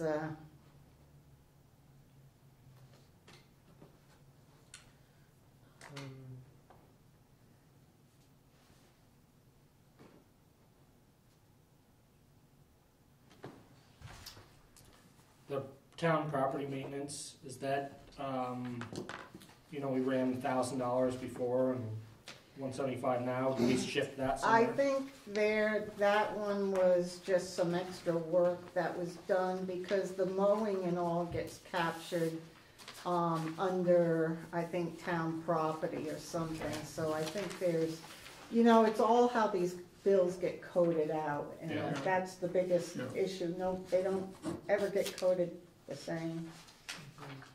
And, So I'll just throw this out to me, and I know we gave big pay increases this past year, but 3% just doesn't feel right or enough to me in light of inflation, cost of living, and everything else. So, What is the insurance premium? We don't know yet what the insurance. 13%. about yeah, it's gonna be 13% 13%. More. Yeah. So And the town's basically- picked all of that up. Oh, the town has picked We all pay that. 100% of their premiums. Okay, so they're not gonna be affected by an insurance increase? And No. we also That pick up all counters. of their life insurance and that as well. Okay. Yeah, but that's minor compared to the medical. Oh, yeah, but I And mean, it's medical still is a in huge- percentages of increase. Yeah, my personal feelings are, I think we just need to observe that, you know, those costs with the town picking those up, it's not an impact to the employee, and that's a huge benefit to them. So I think that should be reflective in how we look at their cost Well, of living no, adjustments. I agree, So- and I think we did discuss at the last meeting that we want to do those sheets, which I honestly thought we had done last year, and I guess we did them, but we never distributed them or whatever, but, they need to see that. And they need to, you know, rather than just give them the sheet that they don't understand, I mean, I think we need to go That's down and leadership. sit down with the road crew and go right through it with them, so because I'll tell you, they don't understand what it is. Do other towns pay 100% of insurance? Do we know? I have no Many idea. do, some don't. Some don't, Okay. yeah. I mean, because I mean- it's, Is that process, you've done some of those worksheets before, is it a, you know, an hour-long exercise for you to generate those for the select board so No, that we so can I've look got at the what the... formula all set up now, so all I have to do is just plug in their rate of pay. I think for me, personally, as I evaluate what I feel, you know, might be fair to the employees, I would like to see, you know, the overall compensation package and how that's, you know, how that's adjusted for them from this year, from last year, so that I could weigh in appropriately. That's just my I mean, frame the hard of mind. part, the hard part about trying to look at that is the benefits that they all get is one thing, but the health insurance, you know, some take it, some don't, that makes a huge swing in what their compensation is. Currently, everybody's taking it except for one person. Okay. And are they taking single or family or two-person or what are they? We have two-person and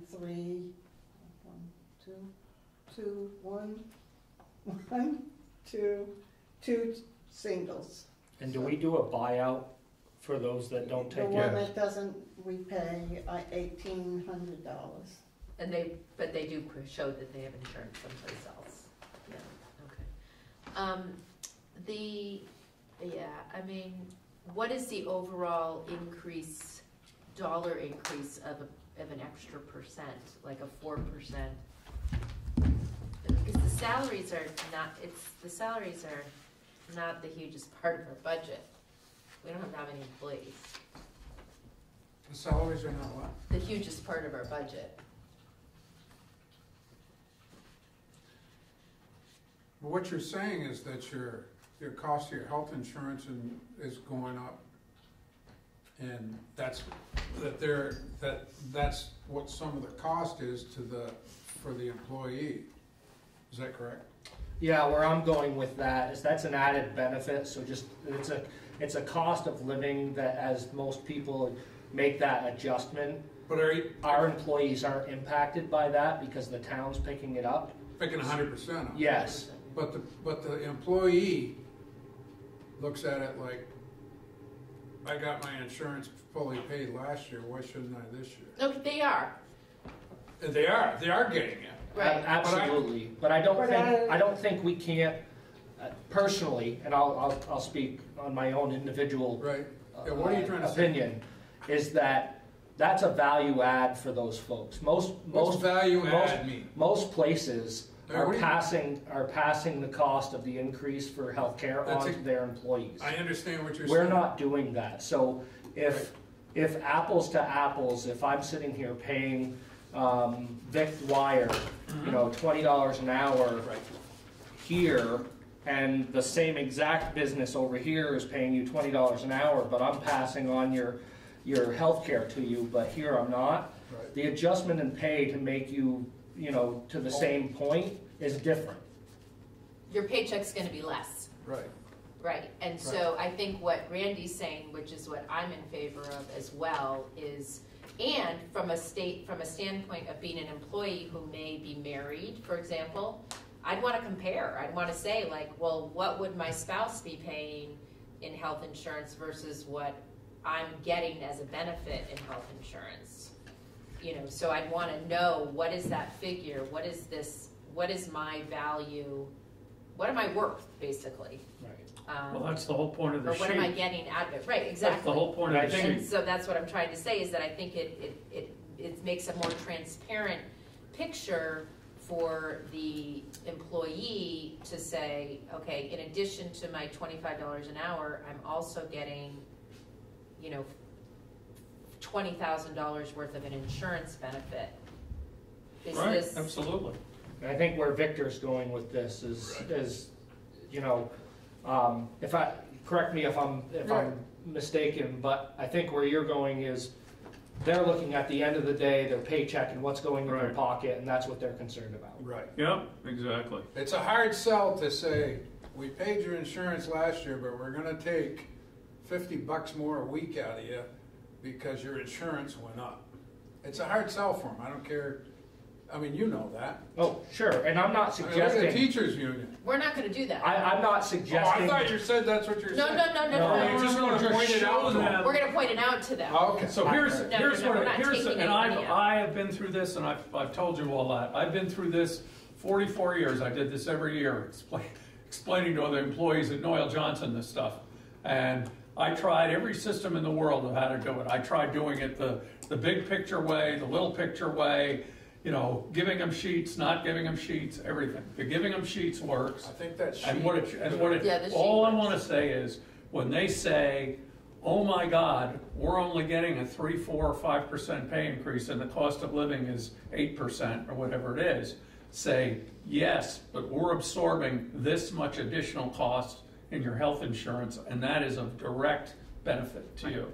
Right. And if you look at like Randy and me, where we work, our health insurance goes up by 12%. We have to pay for that cost. So our, you know, cost of living increase of 3% is really negative 8%, right? We're actually getting 8% less in our check because our insurance premium went up. In the town of Middlesex, our insurance premiums go up, but our town's employees don't have to pay for that, and that's huge. That is not the norm for most places, and that's a selling point to understanding that, hey, we can't necessarily afford to give you a 6% raise like we did last year, and look at what you're worth to The only us. other thing I would say, Liz, is, and I've been through this, I have had hundreds, probably thousands of conversations on this subject over the years. And exactly what Victor says is true. Employees value that health insurance, but they don't value it the way they value money in their paycheck at the end of the week. They totally say, yeah, understand that's I do great. That's great. I understand it. But, you know, and of course the choice is to say to them then, okay, maybe we can give you a little more money in your paycheck, but you're going to have to participate in the cost of the health insurance. And that's just a dollar swapping thing. The other thing that people do not understand about health insurance is it is one of the few things that you can give an employee which is not taxable to them. Yes. Right. So not only is it a benefit, but it's not added into their salary and then taxed. It's a straight up benefit. No taxes come out of that. No Social Security, no, you know, estimated taxes or whatever. No. So, you know, that $7,800 is really more like $10,000 in value. Plus because it's what not we taxed. pay doesn't get taxed either. Doesn't that get off our taxable income? It's And pre-tax. It's Yeah, it's pre-tax. Yeah, What's pre-tax? like what I pay for Healthcare my premiums are pre-tax. Oh, okay, yeah. As long as it's a recognized, Yeah. Yeah.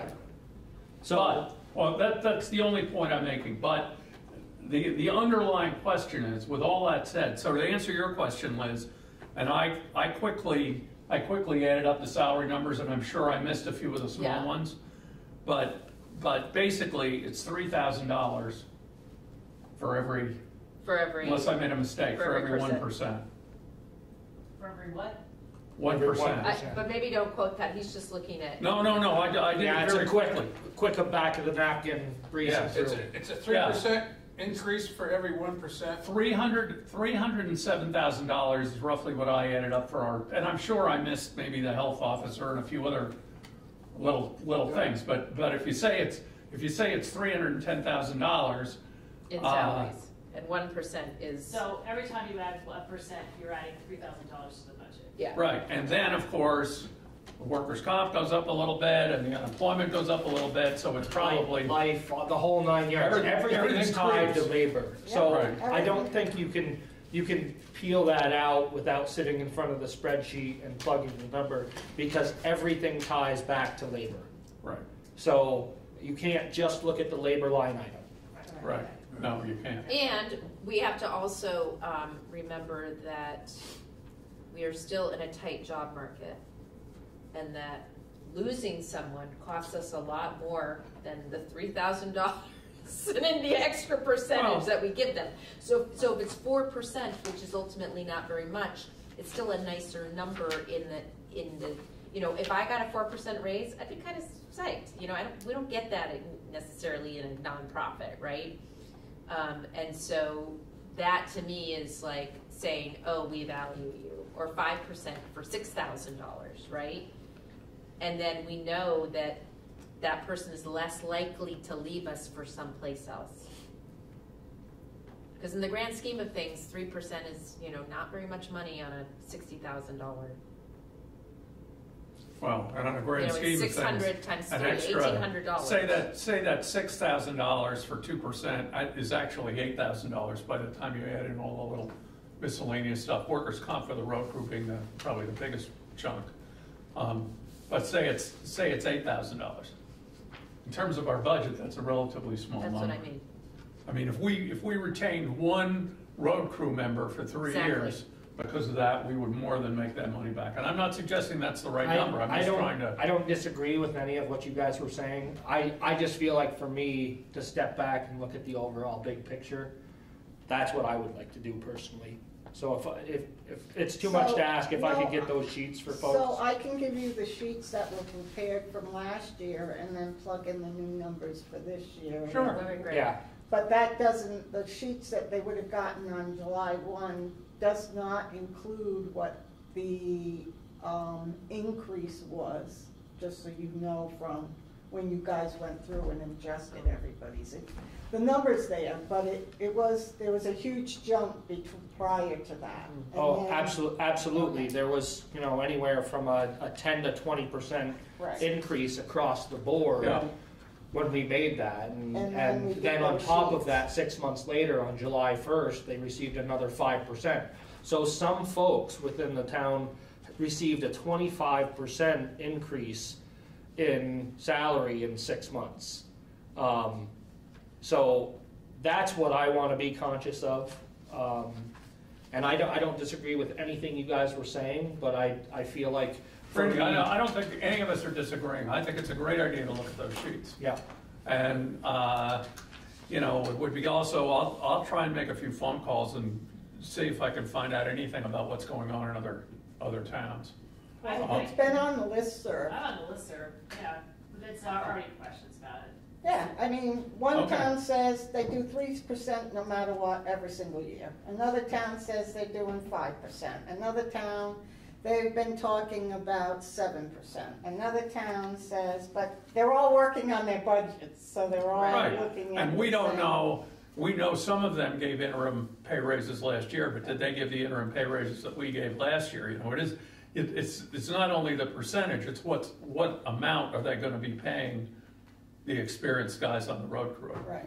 I And think, there's been and Eric, I discussion don't know of if this you road in your world, are you hearing, are the drums beating? Are we hearing, what's going on out there in the world with regard to this, or is it pretty much? Yeah, pretty much the same thing. Yeah. They're all over the place. They're all over the place. Yeah. Salaries, terms of- salaries in other towns are all over the place. Yep. And if There's you no- really there's want to no real compare it to consistency. the state of Vermont, Right. But no real consistency. there is But none. we believe, I don't want to be careful how I say this, but we believe that we are now in a competitive position, which means above average in terms of what our guys are making. I do know that a lot of towns have started bumping up their pay scale in the last few years just because of Right? they just can't We get did. people. Yeah, it was the same That's effort our that we problem. made. Heinsberg, I mean, Richmond, all of them. They had to revamp everything. Yeah. So you said that this what we're looking at tonight reflects I don't know what 3%. happens, they're not fine. That was the number that said, yeah, that's 3%. Okay. Dorinda, the ones that are highlighted in yellow, what's the significance of that? On the budget sheet? Yes. Those are not confirmed numbers. Yeah, that's what I thought. Okay, thank you. Okay, so let's see, what time is it? Let's keep going. So, you know, I think we're in agreement, or at least I think we are, at the very least, that we're gonna adjust that construction paving amount, if not whack it out entirely, because actually that construction, the paving part of that is reflected in the, or will be reflected in the CIP, right? So that's double stated, what's going into Well, the construction so, fund? so the paving Paving fund, fund. the paving fund is different from the number that Eric gave for the paving project. I think the conversation that we should be having is, there's money sitting in the paving fund right now, and whether Yeah. that money is coming out of the paving fund, or are you including any portion of it in this year's budget? Correct. So the $198,000 is a Which I fully, didn't- yeah, I fully didn't paid realize for. that it was, that other money was in there. Yeah, so it's fully paid for within the budget the way it's presented now. So it I doesn't, think that doesn't need to be the there. conversation we need to have is, are we gonna try to pull that $198,000 fully from the existing paving fund and just continue to fund the paving fund as we always have at $30,000 for the year? So that'd be a change in this budget as prepared of $198,000 less. Or do we feel like it's somewhere in between? My personal feeling is, if we had the money in the paving fund planned to pay for a paving project with that, then with the other increases that we're facing here, Yep. I think that we should move forward with that plan and utilize the paving fund to pay for this project if it gets us there. That's my personal feeling. And I believe, Dorinda, you think it does get us there, right? The money that we've got in there? Yeah. Yeah, I think Vic and I actually figured that out way back when we were, Because the other issue is, we've now finally done Center Road. We did the lower part going up to the school. Now we're gonna do the upper part. You know, I'm not suggesting that we don't have any paving coming up in the next 10 years, but we don't have any in the next few years. When No, we finish that, it'll be small. Montpelier or Middlesex. Yeah, the only thing we Yeah, our really little should do is that Launch section. ramp. The section right at the town line? Yeah. The correct. dispute. I call it the dispute. Well, yeah, that section from the dirt all the way to there is horrendous. Oh, because you don't know where the town line is? Well, there are two things. Yeah. There's the part that we paved, right? Yeah. But then there's the little part by the house by the pond where Yeah. my understanding is we say it belongs to Montpelier, they say it belongs to us. The last time around, nobody paved it. Right. I think that belongs to us. So can I just clarify for the I think minutes? that's what You the wanna sign take is. the $198,000 sign out of is the there. paving fund The and line's use it to right pay there. for project, no. I But don't anyway, we need to understand what resolve you're that. talking about. So the $198,000, Eric presented it as part of the highway department budget. Right, So my understanding is that we have money in the paving fund right, To pay that. in enough to pay for that entire project, right, and that we would take it out of Eric's presented budget to us okay, and pay for the project out of the paving fund. that's what I was saying. And the paving fund in this year's presentation would remain at the $30,000 that we've been putting in it on an annual basis. Yeah. All you're doing is taking money out of the paving, but this won't be reflected in the budget, we're just saying it's gonna cover the cost that Eric had proposed. So we Right. just cut the highway budget by that much, because you're using that much. out of the Correct. budget. Yes. Because we already have the money. Yes. Right, I know, just clarify. Okay. So I'm gonna say, at least for thinking about it, I'm thinking that 188,000 is going away in the budget. 198. It's 198, I'm sorry. And then the question is, we get down to mud season mitigation. This 5,000. That's 75. 75,000. Right. You know, at least for starters, I would say we should cut that in half. well, we've never budgeted for it before. No, I know. So it's I mean, new. it was something that, yeah, and that was basically because of the big storm, wasn't it? A Yeah, lot of it was because of that basically storm. mirrors And what we didn't we get spent money last back on year. it? Yeah, We got some money back on We it. got money back on it. I think that can easily be cut.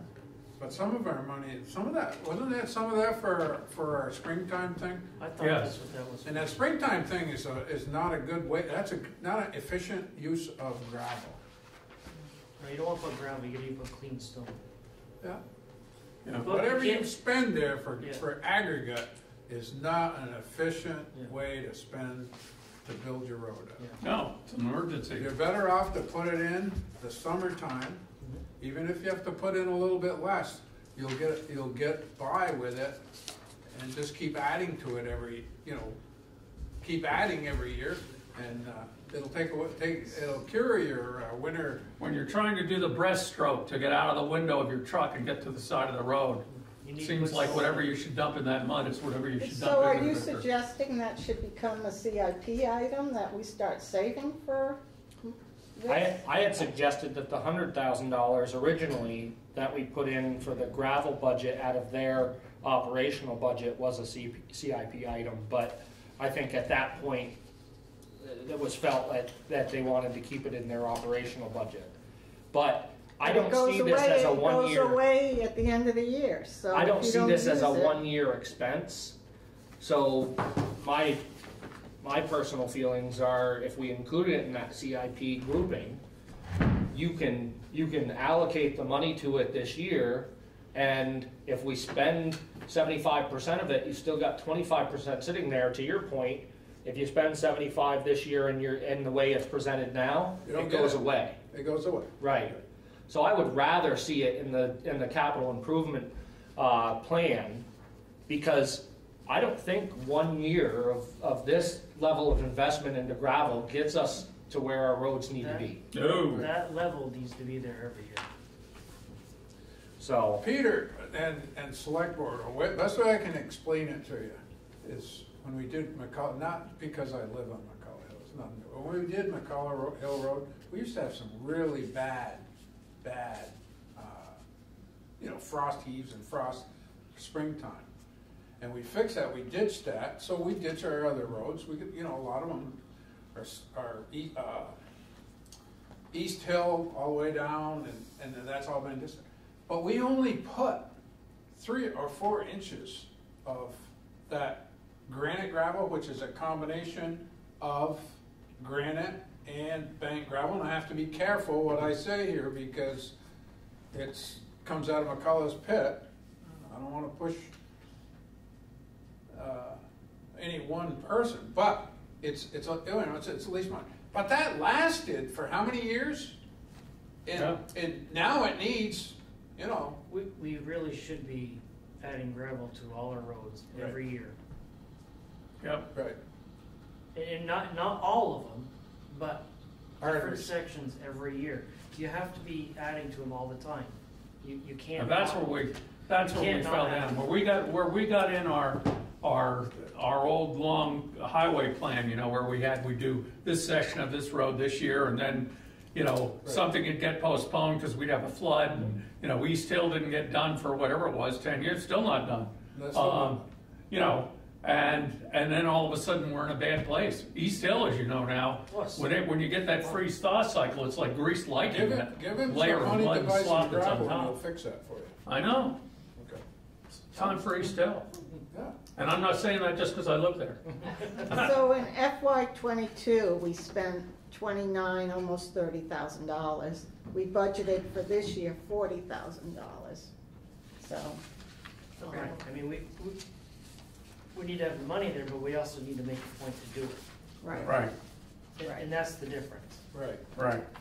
Right. You get doing this thing, then Right. next you know it's Well, October and you can't do it anymore. so that brings us to the conversation of road maintenance versus road construction. Right. Bingo. So, anyway, I won't go down that Well- rabbit hole. Just for, not saying this is the final number, but what I'm hearing, I think what I'm hearing is, take out the 198 and take out the 75. The mud Are you mitigation? taking out the 75 mud mitigation or cutting it in half? I thought you said cut it in Yeah, he half. said cut it in half, but Well, I said cut it in half initially, now I don't know, what's your pleasure? I mean, is that number, that 38,000, or half of it? Yeah, is that gonna go into the CIP? So, No, I think the $100,000 for the gravel specific underneath your Summer maintenance. Summer maintenance. summer maintenance, Yeah. I think that's a CIP item. Okay. The mud mitigation, I could go either way on it. Yeah. so just so we know, that number came from, I believe that's what we paid for the stone in the springtime. Is that correct? Right, The $76,000. Yes. right. And that's what I was figuring. If we got major problems like we had last spring, and we have all this mud that you cannot navigate, Did you that need to include- put something into it. Did that include the trucking of the stone? I or think is this that's just what all that went was. on. That's Exactly. it. That's all inclusive? Yeah. Okay. Yeah, I would just like to comment that on a, that's where think- that number came from. I think on a capital improvement plan, they discourage you from using roads as a capital. Yeah, they do. That it's buildings and equipment. Okay. So they would say it's maintenance, not. So you just keep it in your regular Okay. budget Okay. and not put it in capital. Yeah. Well, we could, I mean, if you're concerned about spending the money on gravel, we can spend the money on gravel. We can do that. Well, I mean, worst case scenario. What I'm saying is if you're saying that you don't want to lose it, if it's there and we lose it. Worst case scenario, we have a good year, we don't have to spend all the money, we're flush with cash, right? Which we all know how that goes. But let's just say, let's be optimistic and say that's the case. There's nothing stopping us from taking a line item like that and stockpiling some gravel I just soon have some stuff. for in the shop. for We the usually do. for the Yeah. next We have for the some next there now. event, right? So that's fine. And that last year, you wanna remember, it was a very interesting point you brought up when it said to deliver it. I think we only had one truck that was running at that time. Right. So That didn't help we us. had a Hired good amount of, trucks. huh? We hired a lot of trucks. That's what I'm trying to say. Yeah, Yeah. thank you. And as far as mud is concerned, you don't want to put gravel in mud. You add gravel to mud, you just make more mud. You have to put clean stone. So So this change mud 100,000 is mitigation for to like 40,000 or, 35,000 or Yeah, 38.5's in the middle. 38.5? You wanna go 38.5? Wait, I'm sorry, are you talking about, Not season The mud mitigation. mitigation. right, but Instead an of- actual instead product of- Okay. or Instead of, So that's trucking and material. trucking and material, but that doesn't sound like enough. But you said we spent 70,000 on the gravel. okay, but Liz, all we're trying to do here is, and we're gonna go through this, we're gonna find Well, a few Okay. $1,000s here and there as we go At through the all end the of the line day, items in this budget, but we're trying to look at the big numbers. we need it. I know, We didn't have it in the budget before, and we had to do it, so now we've got something in the budget. We haven't been budgeting anything for it before. And we have something new. So Yeah. just to your point, Liz, that you didn't feel like it was enough before, we didn't have anything. oh, we didn't have it, okay. We have something new though. This year we have Am I missing something? tailings. What's healing? The stone that comes, the byproduct from screening the sand in our sand pit. And we've used that a couple of times. We used it- Already this Yeah, year, he used it the other just day. up and- past your house, Yeah. in that mud hole there, up just past McCullough Hill. I don't know how many thousand yards we got. We got a few. And we used some on Center Road, Yeah. where the mud Yeah. was just And horrendous. some of our And we've got the gravel, ground up asphalt too, right? Mhm. which is combined with gravel. Yeah, yeah. My plan for that was the finger roads, not the main arteries. but Yep. the finger roads.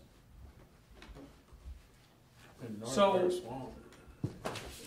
Just, we're gonna beat ourselves up here, and it's 7 o'clock, but Dorinda, I don't know, Jeopardy's Are we on. working just on the public works section of this right now? Because I No. have a couple of questions on that. okay, can I just finish my Yeah, thing go and then, ahead. go ahead? So let's, for purposes of our budget review here, reduce the 75 to half that, and knock out the 198. Isn't that Where- 3750? What? 500. What? Very good. 37,500. 38.5. Yeah. Mhm. Line And item, Public Works, what's the line? line item 204 and line item Hey. 190. Yeah, Yeah, not 203. Oh, I'm sorry. Okay, I was under Public Works. Sometimes my eyes don't line up quite right, especially late at night when I've had. I can handle it, I guess. Okay, I gotta be excused. He's got to go to another meeting. What? Training. Got to train to be a Have a good night, fire. Take some Eric. cookies to the fire department. Yes, take some cookies. Yeah, take some of my cookies too. Yeah, we have no, I mean, we're all, Sarah and I are trying to get rid of our cookies so we don't, This- Is there a what does paper that do to plate? the- 18.05. 1805 before special order. take Sarah's whole plate and because you see her. That's at least getting in the realm of reason, I think. Right, which I had said from when we first came in, but No, I think I there's agree. more You there to don't go think away, wrong? which, Yeah, and I mean, I will say, as the budget committee had this conversation, you know, we were 12 to 15% is what we felt like we could realistically Eric, hit. take all of those. I am. Good. So, You did. Okay. Well, we're gonna find some other money here and there, but I think those are the, you know, we gotta think about the wages, we're gonna look at that. How's our slush fund doing? well, I think we need to. Slush fund. Salt sheds up, went out. What slush fund is it? Yeah, that was last You know, time. a couple Huh? hundred. There's really not much. so Eric, before you go, one of the last questions that I have for the highway stuff is, you know, the culverts. We've got quite a stockpile of those. We're Yep. carrying $14,000 in there. What are your feelings on that line item? Does that seem reasonable? Is that an area where if we needed to cut something, we could cut something? Or?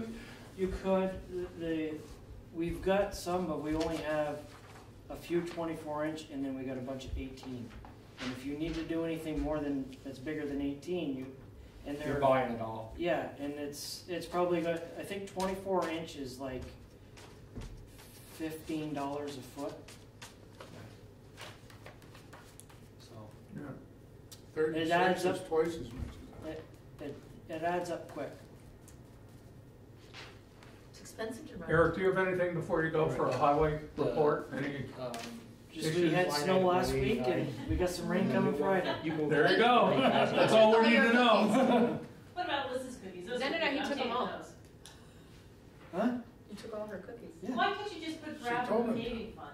Can't you just do that? I mean, it's paving, All right. No, no? Okay, good night, Eric, thank they'll be you. separate. You'd have to change the paving fund to a road maintenance fund or something like that. I mean, it's all stone, right? These are the best ones. I shouldn't have any of these. Nice try. Next to a tar. Jimmy Carter's big hands, things. And these are George Bush's, not Ronald Reagan's. Okay, Dorinda, I think we are down to at long last the treasurer's report, if you have any energy left. So we're not reviewing any of the budget then? Is that what we're talking about?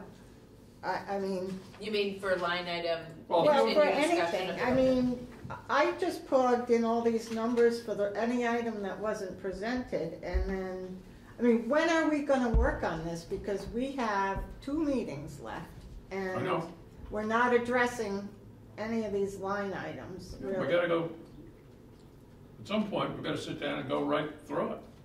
And when will that, I mean, because I have to then take all this and do my thing with it and get everything to Sarah for printing and reports and everything else, so, I thought that was Well, I would part say, I we don't were know, what talking do about we the have, budget. what do we have on our agenda for our next meeting, Sarah? Anything Well, you're big? gonna meet at the fire department, and then you're gonna come back here. The Yeah. good news is that you have 1 extra week. Town meeting has never been as late as it is this year. I mean, this is on the end of the cycle. You're at March 7th. That buys you a little time. But I agree, we need to sit here and go line by line. That takes a lot of time. Well, I guess my Not question for really. you, Dorinda, is what are your big concern, for example, I can't tell you right now what the Well, ambulance I is mean, gonna cost. certainly Is it- what we haven't plugged into any of these numbers is anything we've discussed as far as, you know, the computer number now. What are we gonna be plugging in for that? I wanted to ask, I had questions for, and maybe Victor can answer it, but I had questions about a few of the items within the highway department that just don't seem realistic, but maybe they are. We also had an FY23 highway grant. Is that happening? Because we haven't put any money in for the match, but that's probably an in-kind match, so we might be okay there. That's going, we haven't heard back on that. You haven't heard back on it, We okay? just filed it. Huh? Just filed it, but it's a budget item if we have to put money into it, but It's 20%. is it in kind? Not sure. Okay, well, if not, it's $5,500. We haven't talked, I mean, there's a ton of things here that we haven't really talked about. Here's what I would suggest. We beat the capital improvement fund to death, I think, for the time being, other than agreeing on what the final number is, whether it's 60,000 or some other number. I think we need to look at each department, every line item, and I start to lose the, excuse me, what was in those pecans? Oh God, I hope you're not. Do you have some funny stuff in there? No, are you allergic to something? Not that I know of. So I seem to be losing my voice. You know, when you get down to the $283 items, I don't get very excited, but the $5,000 items we need to pay attention to. So. Right. No, I get that, and I'm not questioning $200 items. I'm questioning, these bigger ones. I mean, certainly, So, yeah, if we're gonna address it at another meeting, I just. Would it help if we talk? Can we do that before the next meeting? And we can tell you whether we think the stuff in the highway budget is right on or some room. Is that legal to do that? You talking with the treasurer? Yeah. You can There's talk no to the reason treasurer. to talk to the treasurer. You can talk to the treasurer. Not that we wouldn't bring it up in the meeting, but I would think you would sail along through it a lot. I'm not just talking the highway budget, there's some of them are utility budgets. Why, if we're spending, I had some question on the utilities. yeah, it's like, if we spent $1,800 on electricity, why are we budgeting $4,000? 15% increase. Huh? Boston Electric, 15% increase. Well, that still, I don't think would amount to a 2,000, double your thing. Yeah. Well, I mean, like for town hall, if you want to take the electricity, for example, Right. We had a $3,500 budget that we were looking at, and now we're reducing that by $500 for this year. There's that 15%, but it went the other way. Right. So I just had questions as to why that was a reduction instead of an increase. Well, here's what I would suggest. Here we are once again jumping around all over the place. Right, you're all over the place. I think what we need to do is, and I'm going to spend some time looking at this budget before our next meeting. I would suggest everybody else do it and pick out, especially you, Dorinda, pick out the ones that you're uncomfortable with, and we'll go through it. We'll go through it department by department instead of jumping here, there, and everywhere and try and make some sense out of this. Can I still ask the question? I'm still a little unclear about, so the budget, I'm trying to remember, because I get confused with fiscal years. Line item, or column D. That's the current year we're in. That's the current year we're in. However, for the salaries, was that what we budgeted versus what we actually, no, the current year, we gave raises the previous year, right? Well, So, they got both. I got both, yeah.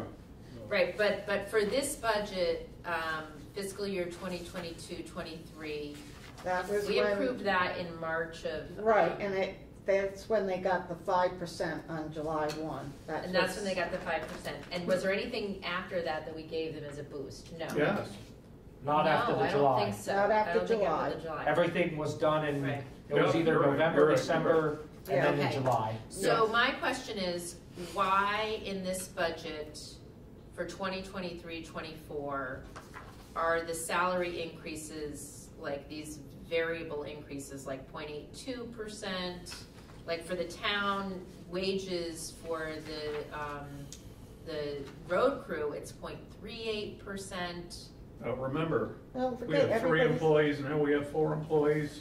yeah, You know, there's all that Right. stuff going everything on. changes. People's number of hours they're working, which is something else that should be, you know, when we're looking at salary, you know, are we doing realistic numbers for the number of hours? Like, you know, it's, should this person, you know, be working, you know, like, I don't want to throw anybody under the hat, but, you know, what does somebody on the rec committee do for 5 hours every week? I don't know.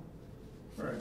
You know, so are we looking at, you know, realistic numbers when we're doing this? Okay, but Well, I still feel like, I understand what you're saying about the wages, you have different people, somebody quits, blah, blah, blah. But like the number in column E on line 172, 263,991, where did that number come from? Which number, what line item? Column E, line 172. 172, I gotta see what it says. Like, where did you get Okay, that number? so that- 263,991. Because that came from taking the people's salaries and adding the wages plus a 3% increase. And, Okay. And it just happens to show up, I understand that the 0.38% is because you had an extra, whatever, you had fewer people or whatever the case may be. You had more people, I don't know why it's that different, but, well, because the person that's no longer working for us, the new person is making a different rate of pay. yeah, okay, that makes sense. So you have put in, and you said this, but I just want to clarify, for the wages, on anything that says wages, there's a 3% increase in their current wage based on the people that are working right now. So those are accurate numbers with a 3%. That's what their current wage is plus 3%. Plus 3%, okay. Yes.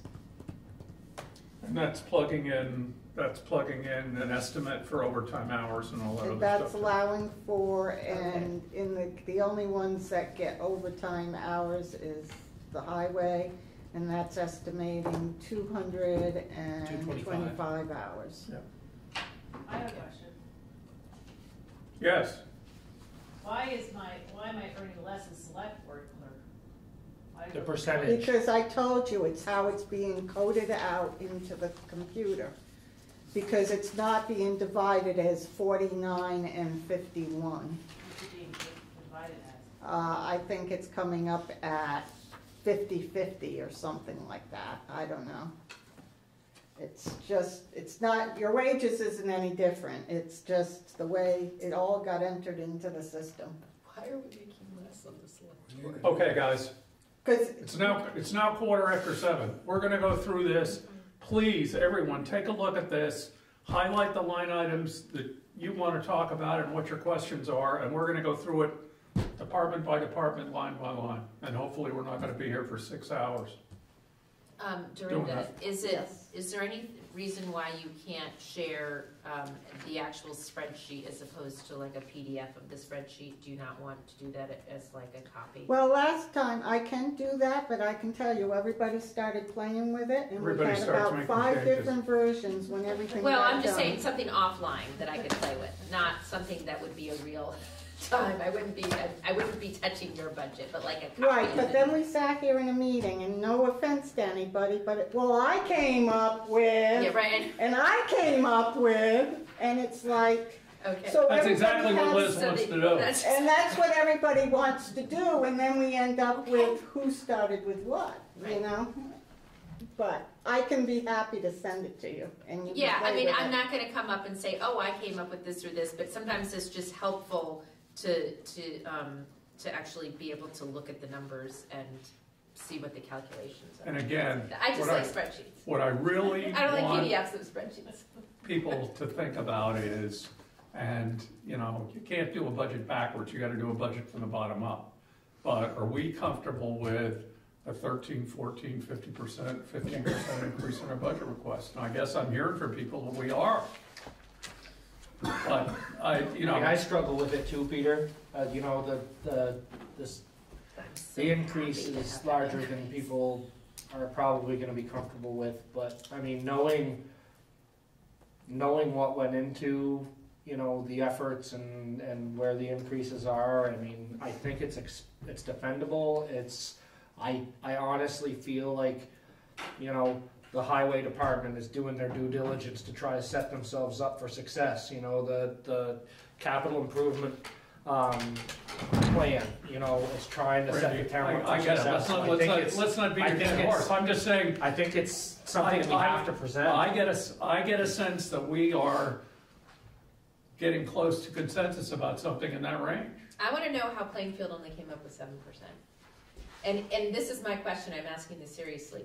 Do towns often not want to raise their budget and then know that they're going to go over budget? Well, how many so years? So that it's just a softer blow. I mean, Peter's mentioned before that as history presents itself, the board has kind of come to the table with making an effort, an intentional effort of, you know, we don't want to see it exceed, you know, an increase of 5% or 3% or whatever the number is for that year. They've been very intentional about doing that. Doing that time after time creates a situation where, you know, it's the deferred maintenance model, right? And now we're struggling to catch up. What was last year's? 9.76. Yeah, something like that. So like 4% more than that? So is that the act? But I think there's a lot of room in the budget to still make cuts because there's many things we haven't talked about. Like, for instance, this health insurance. I've budgeted the new person being a single person, even though they're not on the budget, but the potential is they could possibly become on the budget, and it could possibly be a family plan as opposed to a single person plan. But then we have another situation where somebody's going to be coming off the plan halfway through the year. So I think it's more than just, there's a lot of digging underneath. It's hours, it's this type of thing. Health insurance is a big one. I also think you could cut $20,000 out of the budget if we paid off the truck that got one more year on it. You could take that payment out of the debt service and pay for it now, and because we have the money, the extra money, and we would bring the budget down $20,000 that way. But well, the other thing which we haven't talked about at all in this budget process is if and how the ARPA funds enter into this, and that's exactly what you're talking about.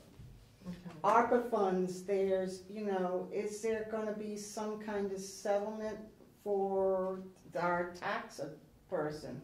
Is there going to be, I have a whole list of stuff that is, it can't be talked about in 5 minutes. So. No, I know. The only thing I would say, and I've struggled with that health insurance thing down through the years, is if you really know for certain that somebody's coming on or off the health insurance, that's one thing. But if it's just, we might hire somebody and they might need a family plan, I've never been in favor of putting that in the budget. If that happens, it happens. Or maybe you put a little money in to cover something like that. But it's some of the stuff that we're trying to think about, we're projecting things that are truly unknown. We have to do the best we can with what we've got. But I'm a big proponent of at the end or near the end of this process, and I'm suggesting it needs to be at the next meeting, that the number one item on the agenda, once we finish up with our little hoodoo with the fire department, is to go right through this sucker from end to end, line by line. And Dorinda, you can ask all your questions, and we'll report, no highway report, just budget. Budget showdown. Yeah, I just, I'm not so much concerned about where we're at with the budget right now. It's because I think there's we can make a lot of adjustments. Yeah. Well, we've jumped and hipped and hopped around all over the place, mostly focusing on the highway budget, which of course is where most of the money is, but there's a lot of other money in So I'm gonna say our budget discussion for this evening is concluded. Thank you. Is that okay? Yes. Do you have anything else stirred up by way of a report? No, I gave you a budget status report. Yeah, Yeah, thank you. very much. We'll move right on. Okay, we do need to approve the minutes. Wait, from hold the- on, did we talk about the highway department? Yes, It snowed last week, and there's a wicked Okay, good, rainstorm. all right. yes, we did. We need to approve the minutes from the December 6th meeting. Is there a motion? I'll move it. Okay, second. So- Randy, thank you. All in favor? Aye. Aye. Aye. We need to accept Theo Kennedy's resignation from the Budget Committee. Action likely. I move. Thank that- you, Theo, Yep, for your service to our but we need a town. motion, right?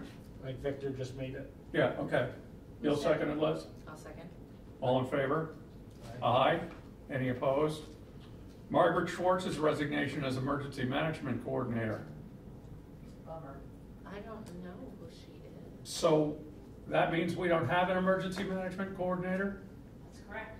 Or is it me again? Once you accept that, I think it defaults to you. Right. But let's not talk about that. So we need to find someone. Let's Yeah, hope that this rainstorm doesn't. yeah, okay. I'll Motion, move that we please. accept her resignation and thank her for her service to our Emergency Management Committee. Yep, second? Seconded. Okay, all in favor? Aye. Aye. Orders are gonna be signed. Guess they're over there. I haven't signed yet. Any other matters that may come before the board? I do have one thing. Right before tonight's meeting, I got an email from Phil saying the flu has passed through the rest of my family and has finally struck me, so I won't be attending tonight. Also, would you please inform the board that I will not be seeking re-election? Thanks. So I haven't talked to him about that. I don't know anything about that other than the email. Sarah, what's the deadline for people to get signatures? 5 p.m. January 30th. So who's up for, you're up for re-election, you're up for No, re-election? I'm not. I Oh, thought I you're was, not? but I'm not. No, it was Am Phil. I? It was Phil and Victor. It's Phil and Vic, no. not me. Oh, okay, you and I are on the same schedule then. Or no, Yeah. you're 3 years or 2 years? 3, but I'm Yeah, and next I'm year. 2 years, But I'm and next so, year. yes, so am I. I just also want to say that according, if you saw Jeff Coons' report, Eric was reelected chief for the Yep. fire department. So That's Yeah. great. I'm just going to put that in minutes. Yep, that's Yeah. cool. Congratulations, Eric. And I'm running for 2 years. What are you on now? Are you on a Next 2 or week was 3? 2 years. I think Steve was 2 years, yeah. Is that right, Sarah? I don't know, your petition's downstairs, I'll have to check what number you put in, I forget. Did anyone? I think it was a 2-year. Yeah, it's 2 years, you're 2 years, Phil's 3 years, that's right. Has anyone not signed, just on a side note, not signed the North Branch Nature Center petition? I have one here, if someone wants to sign it, to get on the ballot I believe I did sign it. for 2,400. Is there anyone who wants to sign it? 2,400, huh? 2,500. 2,500, they upped it from their $2,000 request. I'll sign it again. She'll bounce me if I've already signed it. As far as resignations going and vacant positions, I know periodically you put something on. What are our thoughts about more frequently?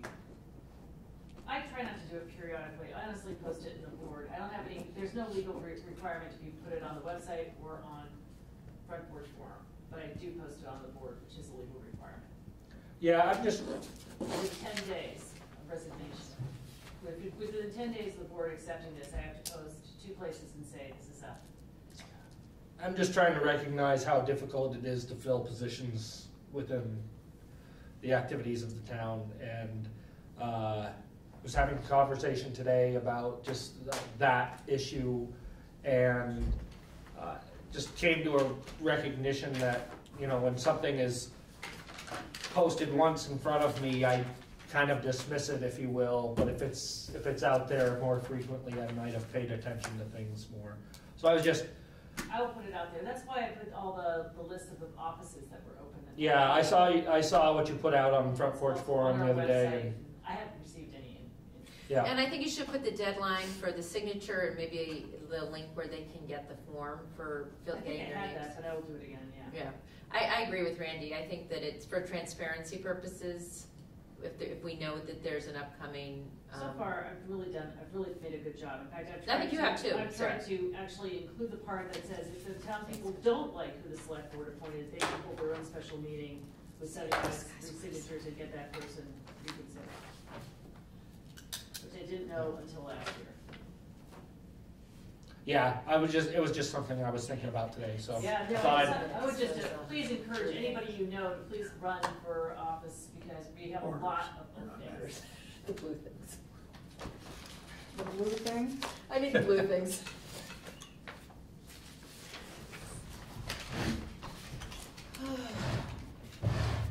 So, So, you know so what, you guys have to sign this with that, and we're. Yeah, I've got a copy here. Hey, Liz, we'll just slide those over I'm there. saying the These? meeting is adjourned.